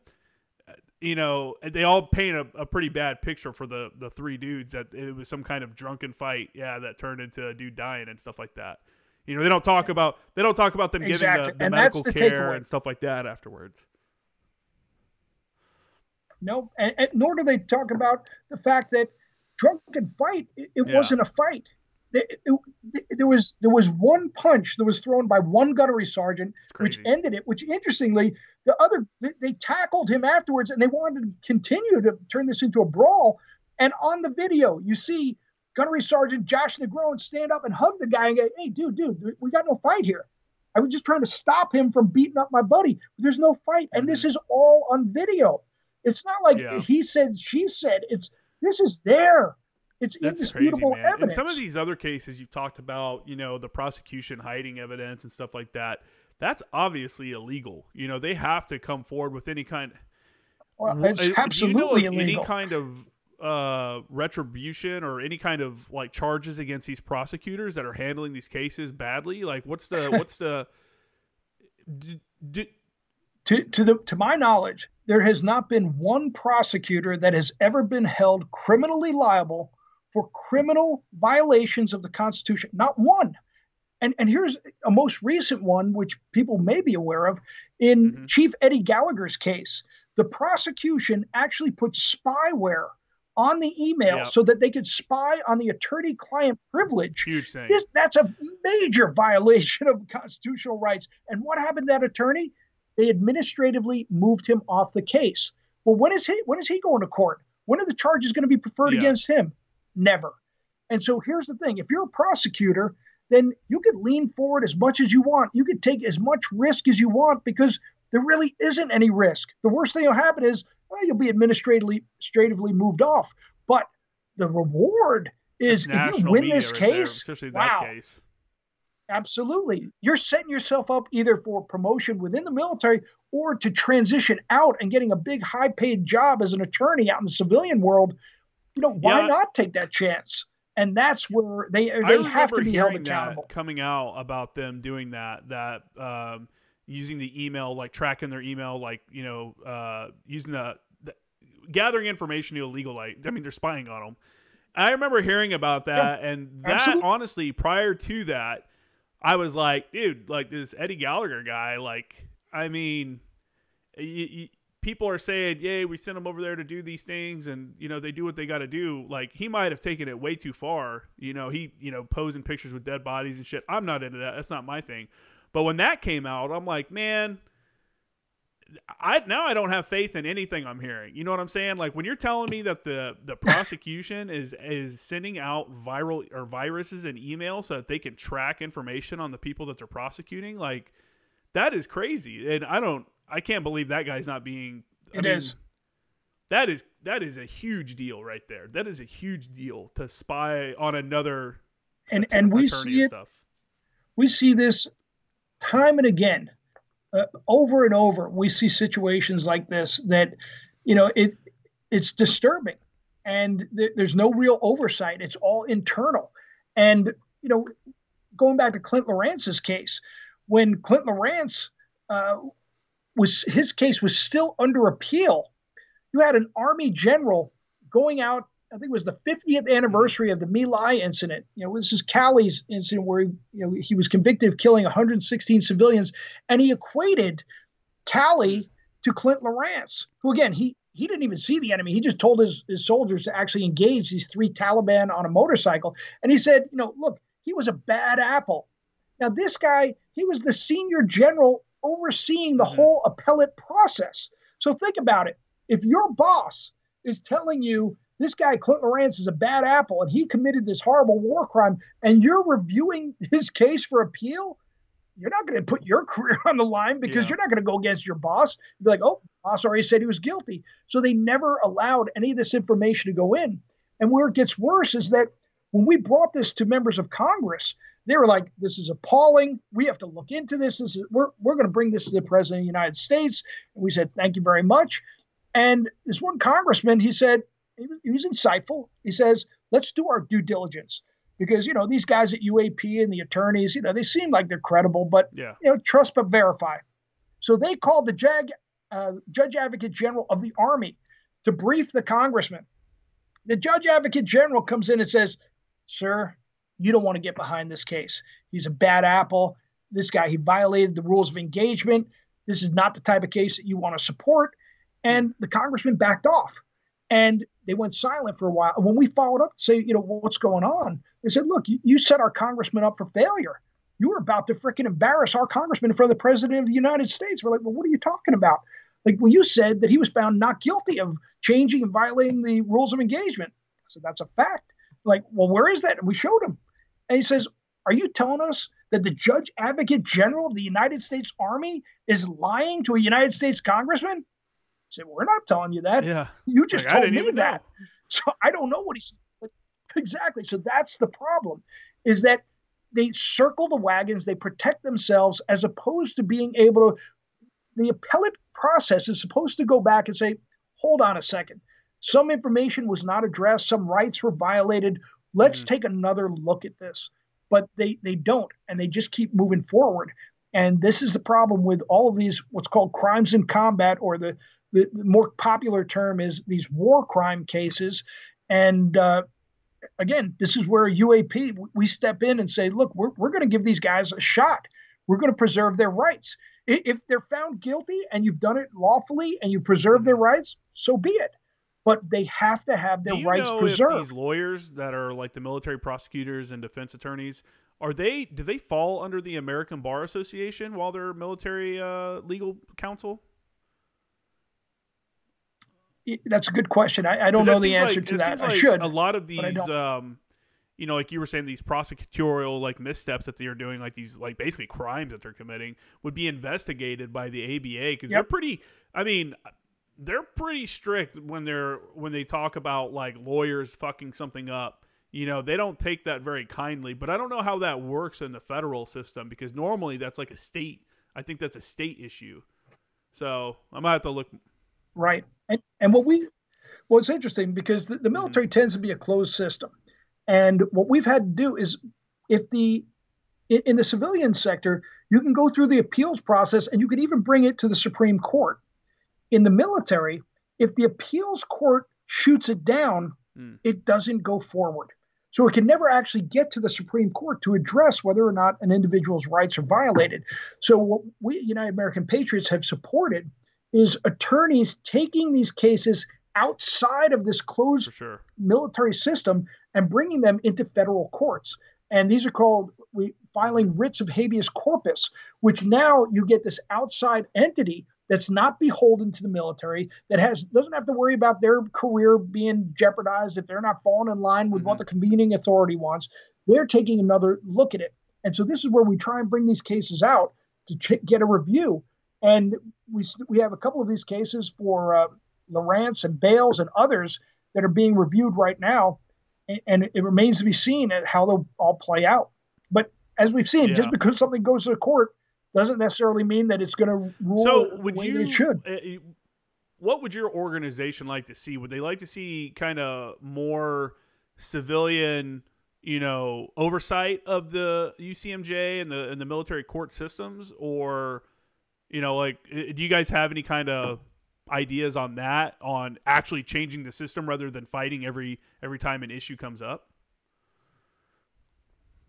Well, that's a good question, and we get into tons of little details where the UCMG could be tweaked and can be modified, and it's always a sticky wicket when you get legislators involved and coming down. Like, for example, we saw Kirsten Gillibrand, Senator Gillibrand, get involved, and basically with the sex crime cases, which if somebody commits a sex crime, hold them accountable.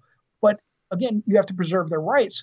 And what's happened now is that in America, you have the presumption of innocence. The government has to prove their case against you. But in sex crime cases, now the individual, the accused, must prove that they're innocent. This is an absolute bastardization of the system. So, you want to have oversight. You want to make sure it's done right. But there are some simple things that can be done. So, for example, if you have a jury, make sure that they have to be a unanimous jury. Like in capital cases, they only need 3/4 of the case or of the jury to convict. So if you're a part of the non-convict portion, now all of a sudden you put your own career on the line because everybody else said, nope, that individual is guilty. Now you're sitting here like, wait a second.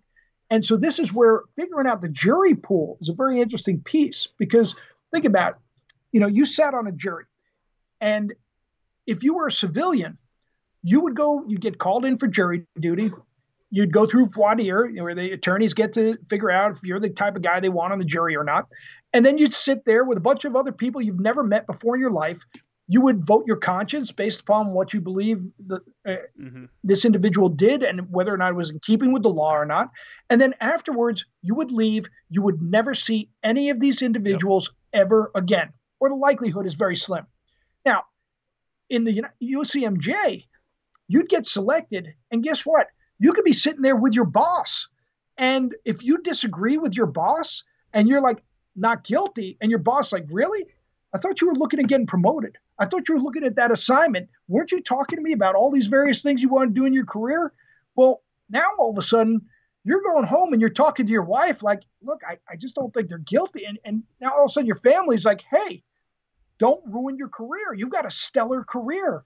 Don't go out here and be this Superman fighting for a guy that may very well be guilty. You don't know. And don't throw away your career. Now, whether or not that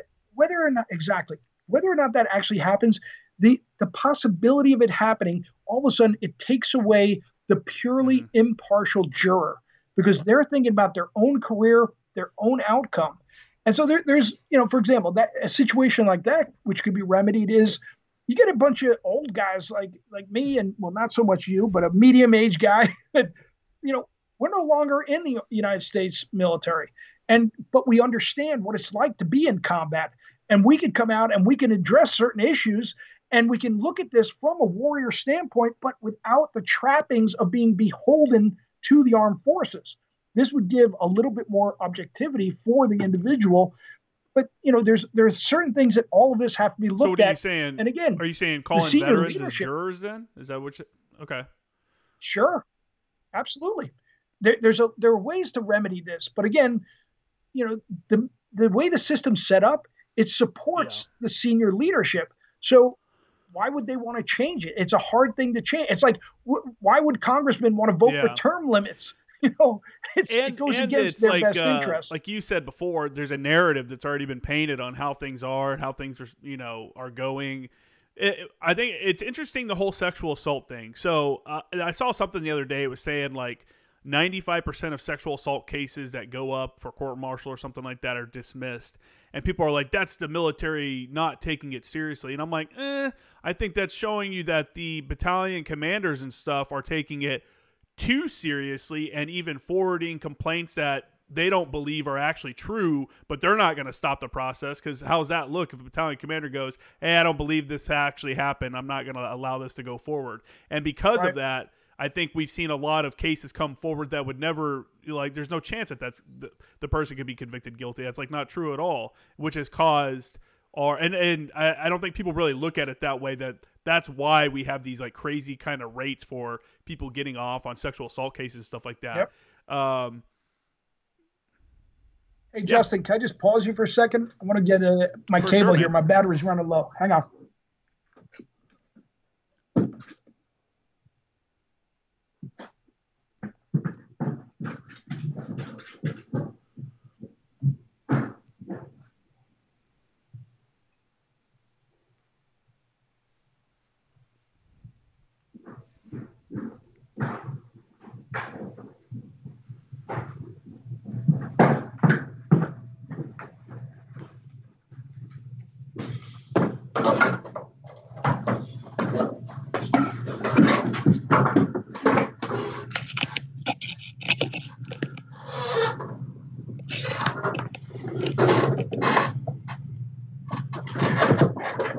All right, I hope you're able to edit out the breaks and the dog attacks. I'll leave the dogs and in. I'll cut this little piece out, though. Yeah, that's no biggie.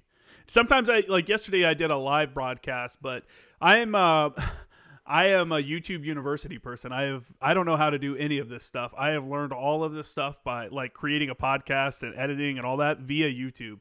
And so it's a real hit and miss sometimes. Like I think the audience knows, and I think it's probably sometimes for some of them it's probably interesting to watch me grow over time, and especially guys that have listened from the beginning of the podcast to when it was just audio only and garbage audio at that. Now that I've gone back and listened to it, the things I've learned over a year to improve the quality and stuff. It's just I don't know, but yeah, I'll take that stuff out.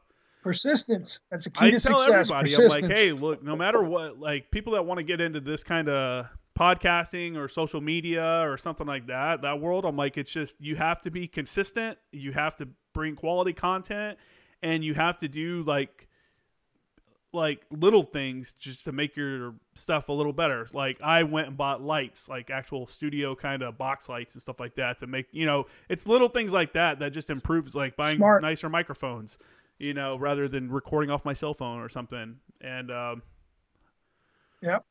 That nice wardrobe. Yeah, I don't know. It's funny. I before I record a session, I go back and I look at my videos to see what shirts I wore in the last ones to make sure I'm not like wearing the same shirt like every time, because I'm a black T-shirt and like shorts guy. That's like basically all I ever wear, most of the time. So yeah, it's funny though. Right.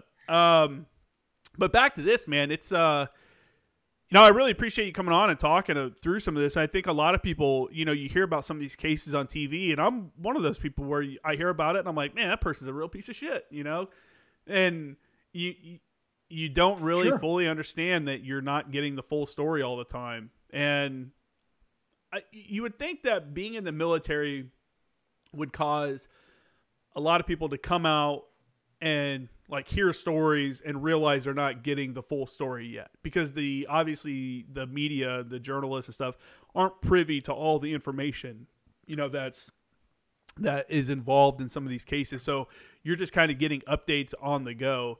And it's easy to fall into that habit, like, oh yeah, those are a bunch of assholes. They shouldn't have done what they did. And I appreciate you and your organization like coming on and you coming on and talking about how the rights of the military member are so much different than like the civilian, or they are treated so much differently than on the civilian side, and it shouldn't be like that.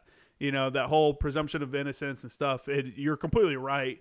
Someone does something wrong or they get charged for doing something wrong, it's automatically like them having to defend themselves and like prove that they didn't do it, rather than someone proving that they did do it.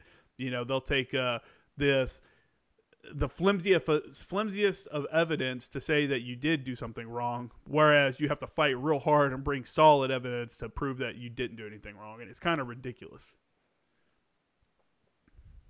It is, and it's unfortunate because, again, I don't want to beat a dead horse here, but when we have individuals who voluntarily swear to support and defend our rights, and by God, certainly they must have their rights defended as paramount above everybody else's. And yet They don't. They get them trampled.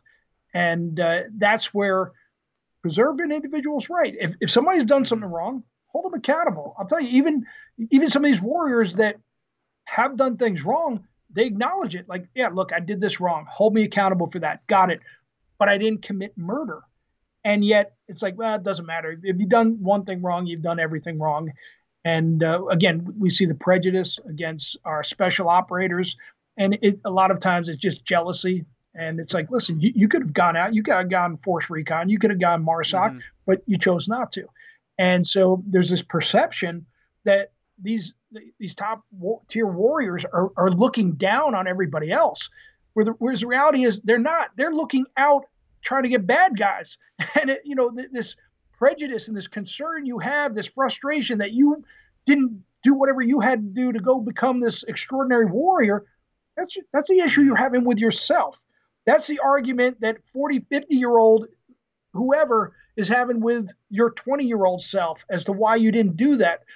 Has nothing to do with those individuals. So it's almost like, oh, look, they stumbled, they tripped, they fell. See, I knew they weren't all that good. Yeah. I knew they were bad guys. And it plays into a sad narrative. And it's something that we have to, again, preserve the presumption also, of innocence. A lot of times these special operations are more like specialized units or cowboy in nature, and kind of feel like they can do whatever they want. I'm saying this is the perception of people on the outside. And absolutely. Yeah. So I know what you're saying there. So I would ask then, if someone finds themselves overseas and something like this occurs, something happens, what should they do to protect their own rights? Like, what's the steps? Like, if I'm suddenly find myself involved in the UCMJ and there may be some serious things coming down the pipe, what should I do to like better defend myself in court? Yeah, well, the first thing you have to do is make sure that you don't have to testify to anything. You have the right to remain silent, and you also have the right to have counsel. And sometimes that's really hard to get civilian counsel. I'll bring up one other case. Michael Williams, who we're fighting for a pardon for this warrior as well. Michael Williams is a highly trained Ranger who actually left active duty, and then after 9/11 felt the desire to serve, went back on active duty, was leading soldiers, and because he was a so highly skilled, respected, and trained soldier, he was put into a staff sergeant's position as a sergeant. He was a squad leader. They were in some serious house-to-house fighting in Sadr City, and they were engaging the enemy left and right. Muqtada al-Sadr had been doing some horrible things against U.S. forces. It was just really bad situation. And they were moving, and they were on the flank of this other unit. And as they were moving forward, they had to move quickly to make sure they weren't exposing this other unit's flank. And they were taking out the enemy. They come across this individual in a building. His weapon is still hot. He's sweaty. He's dirty. He's got ammunition, weapons all around him. Obviously, he had just been engaging U.S. forces. They grab this guy, and they're like, well, what do we do? Well, they didn't have the ability to detain POWs. They were on the move, and there was no process in place. So the sergeant made the call to kill him. Now, we can argue back and forth as to whether or not he made the right decision, but this is similar to like a Marcus Luttrell in the lone survivor situation where, Luttrell will tell you, look, we had these two detainees and we let them go. And his entire highly trained SEAL force ended up getting slaughtered except for Marcus Luttrell. And his question, what would you have done? He goes, I probably would have killed them. And so this is where you had this warrior made this decision. Similar situation happened a little bit later. He told one of his soldiers to kill this other detainee. And again, all in the heat of combat, all in the middle of house-to-house close combat. And he was held accountable for it. And they charged him with murder. And in his situation, they detained him in Kuwait. They put him in a wooden box surrounded by barbed wire and constant, like he had to defecate and urinate in a plastic bottle. And he was in that situation for over 150 days. Holy crap. And, so him even having access to not just civilian attorneys or some attorneys that could come work with him while he's in Kuwait in this wooden box was near impossible. Him getting access to witnesses while the witnesses are back in the United States, near impossible. And so he has a military attorney who comes in and says, listen, just plead guilty. We'll get you a reduced sentence, all the rest. And, he doesn't know better. None of us do. When we're sitting here as warriors, we have no idea of what our rights are, we're being told what you did was wrong and it was horrible and it was evil. And you know what? Maybe he was wrong. But that should be determined by a jury of his peers who've been in similar situation that can decide whether or not his actions were appropriate or inappropriate. And he has a strong legal defense, and then decide, were there mitigating circumstances? Were there extenuating circumstances? Not every situation's the same. And again, he's acting under the laws of armed conflict, not the rule of law. So anyway, he actually was released from prison 6 years ago. He's doing well. Michael Williams is out there. He's a partner in a biomedical firm. He continues to do well, but he still wants to get his rights back. He still wants to be allowed to vote and to own firearms. And so we're pushing his case forward too, to make sure that he receives a pardon. But to your point is, what do you do when you're in that situation? Well, you have limited options as to what you're being allowed to do. And this is where, as soon as we find out about these cases, we try and figure out if they have any legal defense. And a lot of times the cases get brought to our attention by the attorneys. We don't assign the attorneys. The attorneys come to us and say, hey, we've got this case. And then our board decides whether or not we're going to fund that.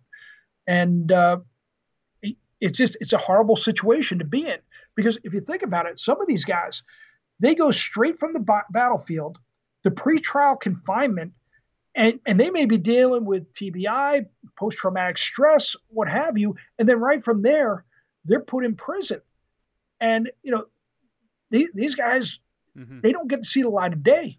And it's tough for them. No, it's very tough. I can definitely see that. I think, one of the biggest issues that you have is the fact that the average military service member has zero ideas of what rights that they're allowed, what rights that they have, the processes that they can, that they're afforded. And I can see how someone can be easily talked into saying something they shouldn't have said, agreeing to a route on this case that they shouldn't have agreed to. And this isn't just in the military. This is in the civilian sector too. I think the legal system is so convoluted with like crazy shit that has just happened over the 200 and something years of our country, of people adding to the legal system, that it's become so confusing that the average person doesn't even know what they are legally allowed to do and not do. And that it causes all these headaches down the road, I don't know. Yeah. And here's the thing, for the most part, again, you're going to get assigned an attorney, and they're probably going to be a junior in rank, probably maybe their first, second case defense attorney. And think about it. These guys are all a part of this closed system. So if they put up too much of a fight, how much is that going to affect their career? When all of a sudden the prosecution and defense are saying, hey, look, let's get a plea deal here. Let's get this thing over. And all of a sudden the defense attorney's like, whoa, hold on a second. I want to fight this. Like, what? We got a renegade here. So you have to get, again, somebody who's outside the system, a civilian attorney, to come in here who has no ties to the military, who usually has been a former JAG, so understands the UCMJ, but then has had a civilian practice and understands that there's more to the whole legal system than just what they've learned there. But the problem is, for a junior enlisted guy to get some high-paid attorney out there, they're going to have to mortgage their house. They're going to have to, beg, borrow from their friends and family. Like, it's almost impossible for them to afford an attorney that would give them the proper defense. And for the most part, if they're thinking, well, I'm not guilty, and what are they going to do to me? Well, they're going to put you away in prison. And to believe that, because again, you drink the Kool-Aid. You come in here, you're like, I love, 1, 2, 3, 4. I love the Marine Corps. And you're not going to think the organization would turn against you. And it's not necessarily the organization. It's these prosecutors. It's the UCMJ, which is set up with the presumption of guilt. And it's a tough situation for these guys because they're going through a psychological challenge of disbelief. They thought for certain the Army, the Marine Corps, the Navy was going to stand behind them. And it simply is not the case. Does your website have like resources, like a list of like resources that people can go through to know their legal rights within the UCMJ? We don't, and that's actually a good point. We probably should add that to our website. And most of the time, by the time somebody is actually incarcerated or is right, they don't have access to the internet. But that's where, interestingly, usually within prison or in detention facilities, people know several different attorneys' names, and they put those names out there. Two that for the pardons are Colby Volke and John Marr, with his associate Kevin Miklashek. Mm-hmm. And these gentlemen, they've been working tirelessly, putting together packages, fighting for our warriors, trying to get them pardons, trying to get justice, trying to preserve their rights. And I'll tell you what, they're underpaid for the amount of time and work and effort that they put in. And we try to pay them. And I'm telling you, we're lucky if we're covering their expenses. And that's where we're constantly trying to get more support. People making donations to UAP.org to try and get the funds to pay these attorneys and to make sure we're raising the awareness and we're keeping the elected officials abreast of what's going on. But it's one of those things that nobody thinks about this until it's too late. Yeah. So it's challenging for the warriors. And, God bless a lot of these attorneys that, Phil Stackhouse, another one who leans forward. We've got Stackhouse, Volke, and McGee working on the MARSOC 3 case as well. And look, all of these guys, they're overworked, underpaid, and it's really fortunately they're good attorneys and they have other cases, but it's a labor of love for these guys, and they really love these warriors and they love the Constitution and they fight for their rights. Well, for me, I think it's good to know that there's people out there that are, fully bought into it, that are like ready to stand up and defend somebody. And man, it's just you're right. It's such a tough situation because you could be just doing your thing in Iraq or whatever, and then the next thing you know, you're in a box, and then you're in a prison cell, and then you're like, what the hell is going on? And most of us are completely ignorant to the legal system of the military. So it's like you probably don't even realize the steps that you need to take or the boxes you need to check to defend yourself, which is it's just extremely unfortunate. Maybe let me if you don't mind, I just want to bring up our one last case that we're fighting for pardon. Sergeant Derek Miller, another stellar performer. He was actually in the National Guard who volunteered to go and serve. And while he was overseas, he left his two little girls behind, back here in the States to go serve our country. Goes over there. They're at a checkpoint. They identify an individual that was very suspicious that they believe was transporting weapons to the enemy. The higher up said, let him go. So they let him go. The very next day, they see the same individual within friendly lines with two other people scouting around. And so Sergeant Miller brings this to the attention of his platoon commander and says, hey, I want to go interrogate this guy. This is just not right. So he gets permission, goes, grabs this guy, has an interpreter and another junior soldier with him. The other two scouts take off.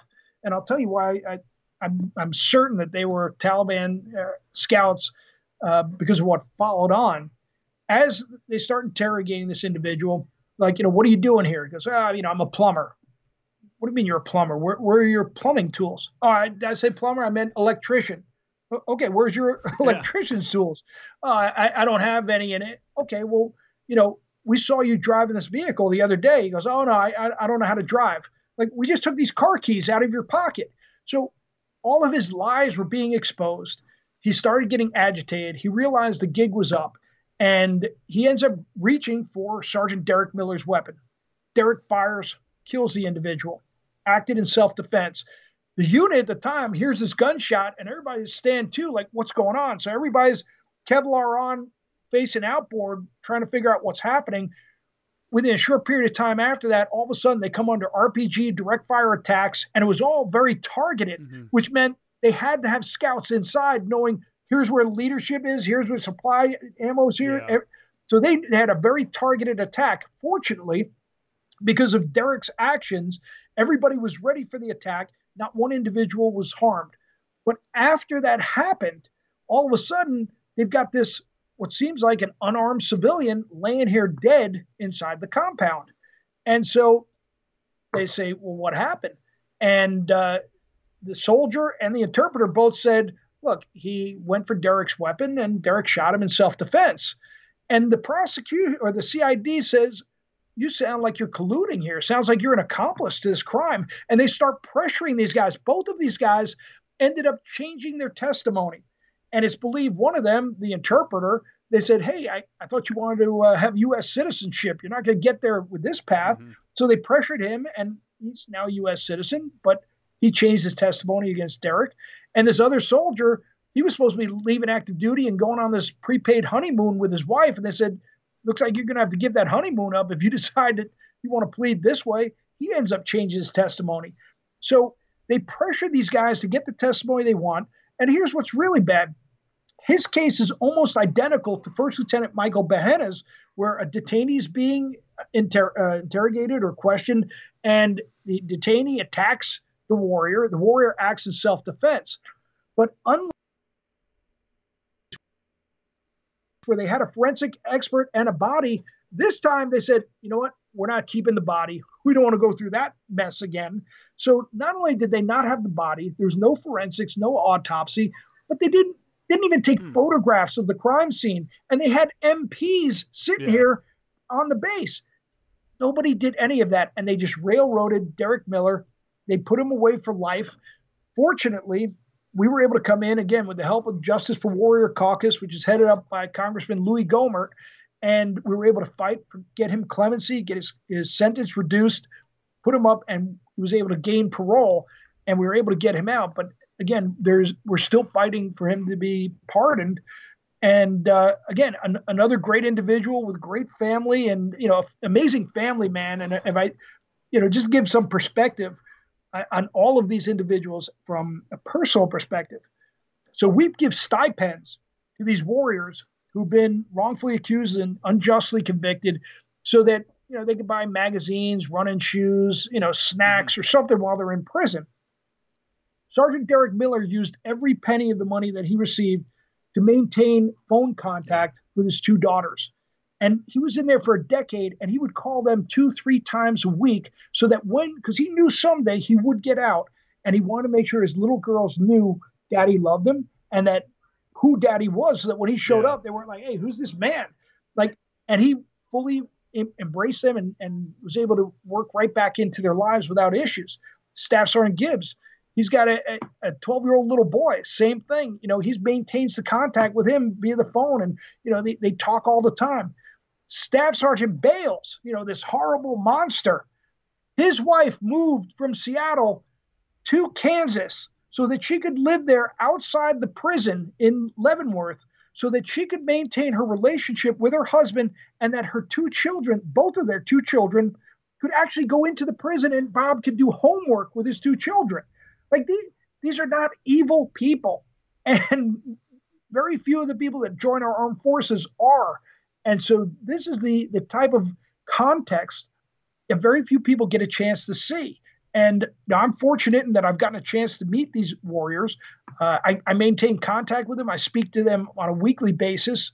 And it's sad when you see, again, individuals who are good people who are trying to do the best by their families. And quite frankly, a lot of times marriages don't last. When you get put away, good on her. Prison for life. Yeah. And so she's, an amazing person. She decided to stick by his side, but most of the time people get divorced. But fortunately, they allow access to the children, but it doesn't mean that you're living in the same area. Like they're living all over the place, but at least they get phone contact. They don't even get to do a Skype or a FaceTime. So you don't even get to see the visual. They get to speak on the phone. And even that, the phone calls are ridiculously expensive. And, but again, they commit their money to try and maintain the relationship with their children. I couldn't imagine something like that. I couldn't imagine being imprisoned and kind of dealing with that whole, man, Again, I think the important lesson here is that people need to understand their rights. Maybe in our annual training curriculum, we can take out one of our fucking like STD classes or something like that, and maybe get in a legal class where people understand. All right, listen. Okay, rewind to back when you were Lance Corporal, okay? Would you have paid attention to that class? No, but no, I mean, at least no put the information out there. If the individual doesn't want to take the information, that's on them. But yeah, but think about what you're saying. You're telling our warriors, listen, you need to be more concerned about going to prison than killing the enemy. What I'm saying is that I think people need to have a better understanding of their rights overall, and I'm talking military members with the UCMJ, and I'm talking the average citizen and how they approach like talking to a police officer or something like that, because a lot of people don't know what a police officer can do to detain them, what stops, what are the lines here, like if I cross this, I'm definitely getting detained. A lot of people don't even realize that there's certain things that are milestones and stuff that are set that if you cross this line, this has to happen. That's the law. And if you believe you're innocent, then you're saying, well, I'll tell you anything you want to know. Like, why would I be concerned? I'm innocent. And then all of a sudden, the system gets turned on them. Yeah, and that's scary. I learned so much, and I've mentioned it on the podcast a couple times. I've learned so much from taking a business law class at Miracosta College right outside Camp Pendleton, and learning just about just the basics of like what your rights are and what a tort is and what assault actually is, stuff like that, like things that people throw words around like they know what they're talking about. The reality is there's a very set definition for these things, and honestly, it would help some of the hysteria that you get whenever there's like a case or something that comes on TV and people are trying to try that case in the Facebook comments, rather than like let it play out, not understanding how the judicial system works, And it's you're right though. You're right. As an 18 or 19-year-old PFC or Lance Corporal, I'd be sitting there like, toe dip in, try not to fall asleep. Exactly. Exactly right. And you know what? And that's where I want my warriors focusing on being warriors. And these guys, 99.9% of the time, they follow rules of engagement that are so restrictive that actually put their own lives in harm's way. And I'll tell you, when you're a junior officer and you're leading warriors into combat, I have never once had any concern about my warriors being aggressive. These guys were some of the greatest human beings around, and they were just aggressive. I mean, heck, I was concerned about them getting into bar fights and getting in trouble all the rest. So I knew when we put them on the battlefield, they were like, thank God, now I can go destroy bad guys. But in the back of my mind, I was like, will they be able to turn it off? Yeah. And that was always a concern. And right after my first combat engagement, and I saw that these guys immediately, they were performing first aid on guys that they had just taken out. Like in the first Gulf War, they're blowing guys out of tanks, and then they're sitting there putting tourniquets on these guys' legs. I'm like, wow. Yeah. Only in America do we raise such amazing individuals that there's no class that says, hey, an enemy combatant, when they're no longer an enemy combatant, you have to save their life. And yet the human nature of the American citizen is a empathetic, sympathetic, amazing individual that knows how to turn it on and off. And that's why they must be given the presumption of innocence. And again, are we going to find that, yeah, you know what, we were wrong in that case? Okay. I'd rather be proven wrong than treat someone like a criminal and then be proven wrong. Like, or worse, have this guy go to prison for life. And we find out 10, 20 years later, like, oh shoot, you know what? We were wrong. And this is where in a couple of our cases, there's a statute of limitation on where you can be held criminally liable for making false statements. And it's usually about 5 years. And we go back out to a lot of these people that have been coerced into making false testimony and saying, hey, now that you're no longer under jeopardy, could you tell us the truth? But even still, now an individual's been put in prison for 5 years because of a false statement. And why did that individual give this false statement? Because they didn't want to spend 5, 10, 20 years in prison. And a lot of times, a young 18-year-old kid an impressionable kid, is as great as they may be, mom, dad, everybody else is saying, you tell them what the hell, save yourself. they want to hear, because right. They don't want to see their kid thrown away, lose their life because they're trying to protect someone else. So, and look, not everybody's like that. There are a lot of people say, hey, do the right thing at the right time for the right reasons. But we also know a lot of kids have joined the armed forces that their families didn't want them to join. And, that's a contentious issue right there. And now all of a sudden, they're saying, you don't owe them anything. Stop being a hero. I told you not to go in the first place. Get the hell out of there. Yeah. Let's go. Come home. Yeah, man. Well, I appreciate you coming on and talking about, one, giving us the introduction to a little bit about your background and your family. That was super interesting, and I know people are really going to enjoy that. I might have to have you come back on, and we'll get into more about that.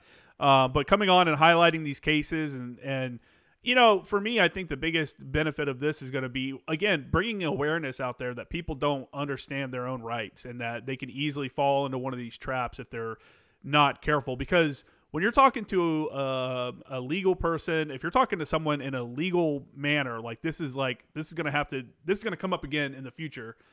You have to know what you're saying. And if you say the wrong thing, then you're fucked. And that's how it is in the legal world. They have a certain way of doing stuff. And if you say, one thing incorrectly, that right there can come back to haunt you. And,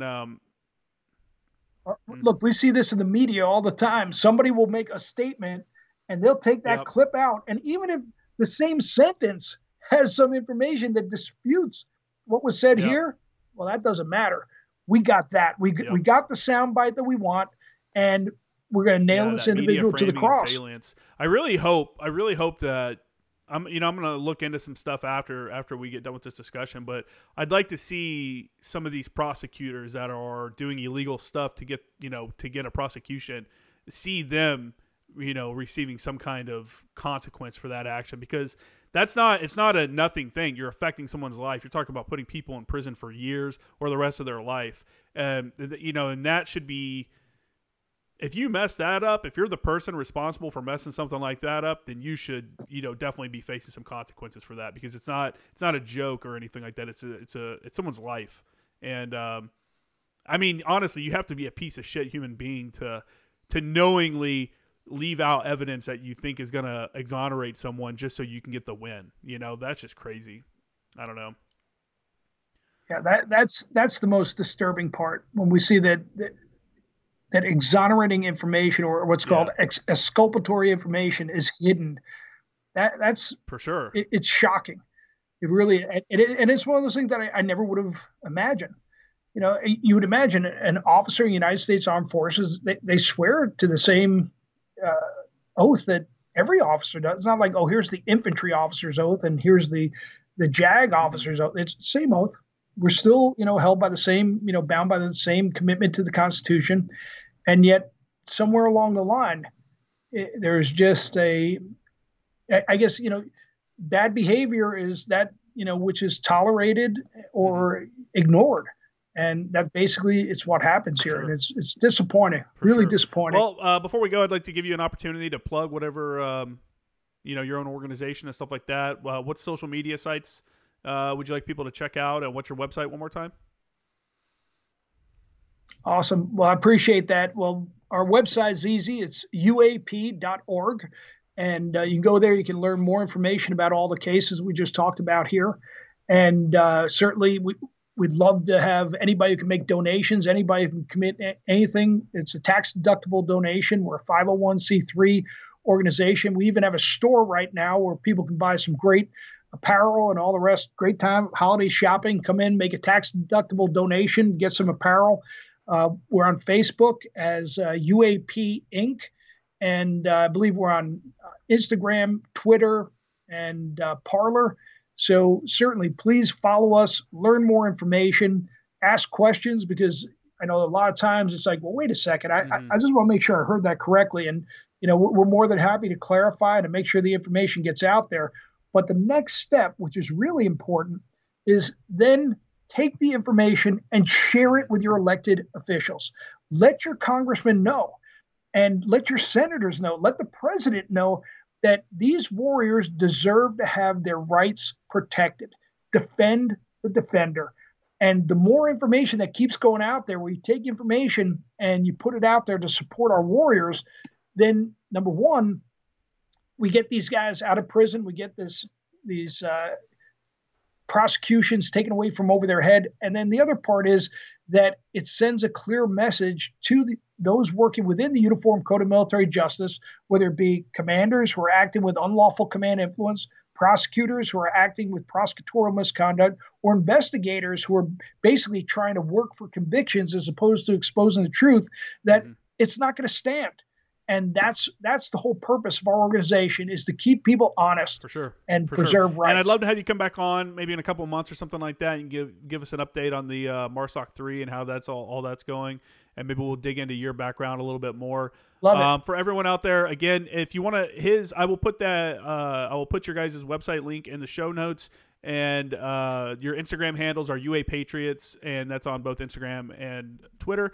My Instagram page is Former Action Guys and at J Kramer Graphics, both of those, and my website's jkramergraphics.com. Make sure to hit me up, and thanks again for coming on the show, man.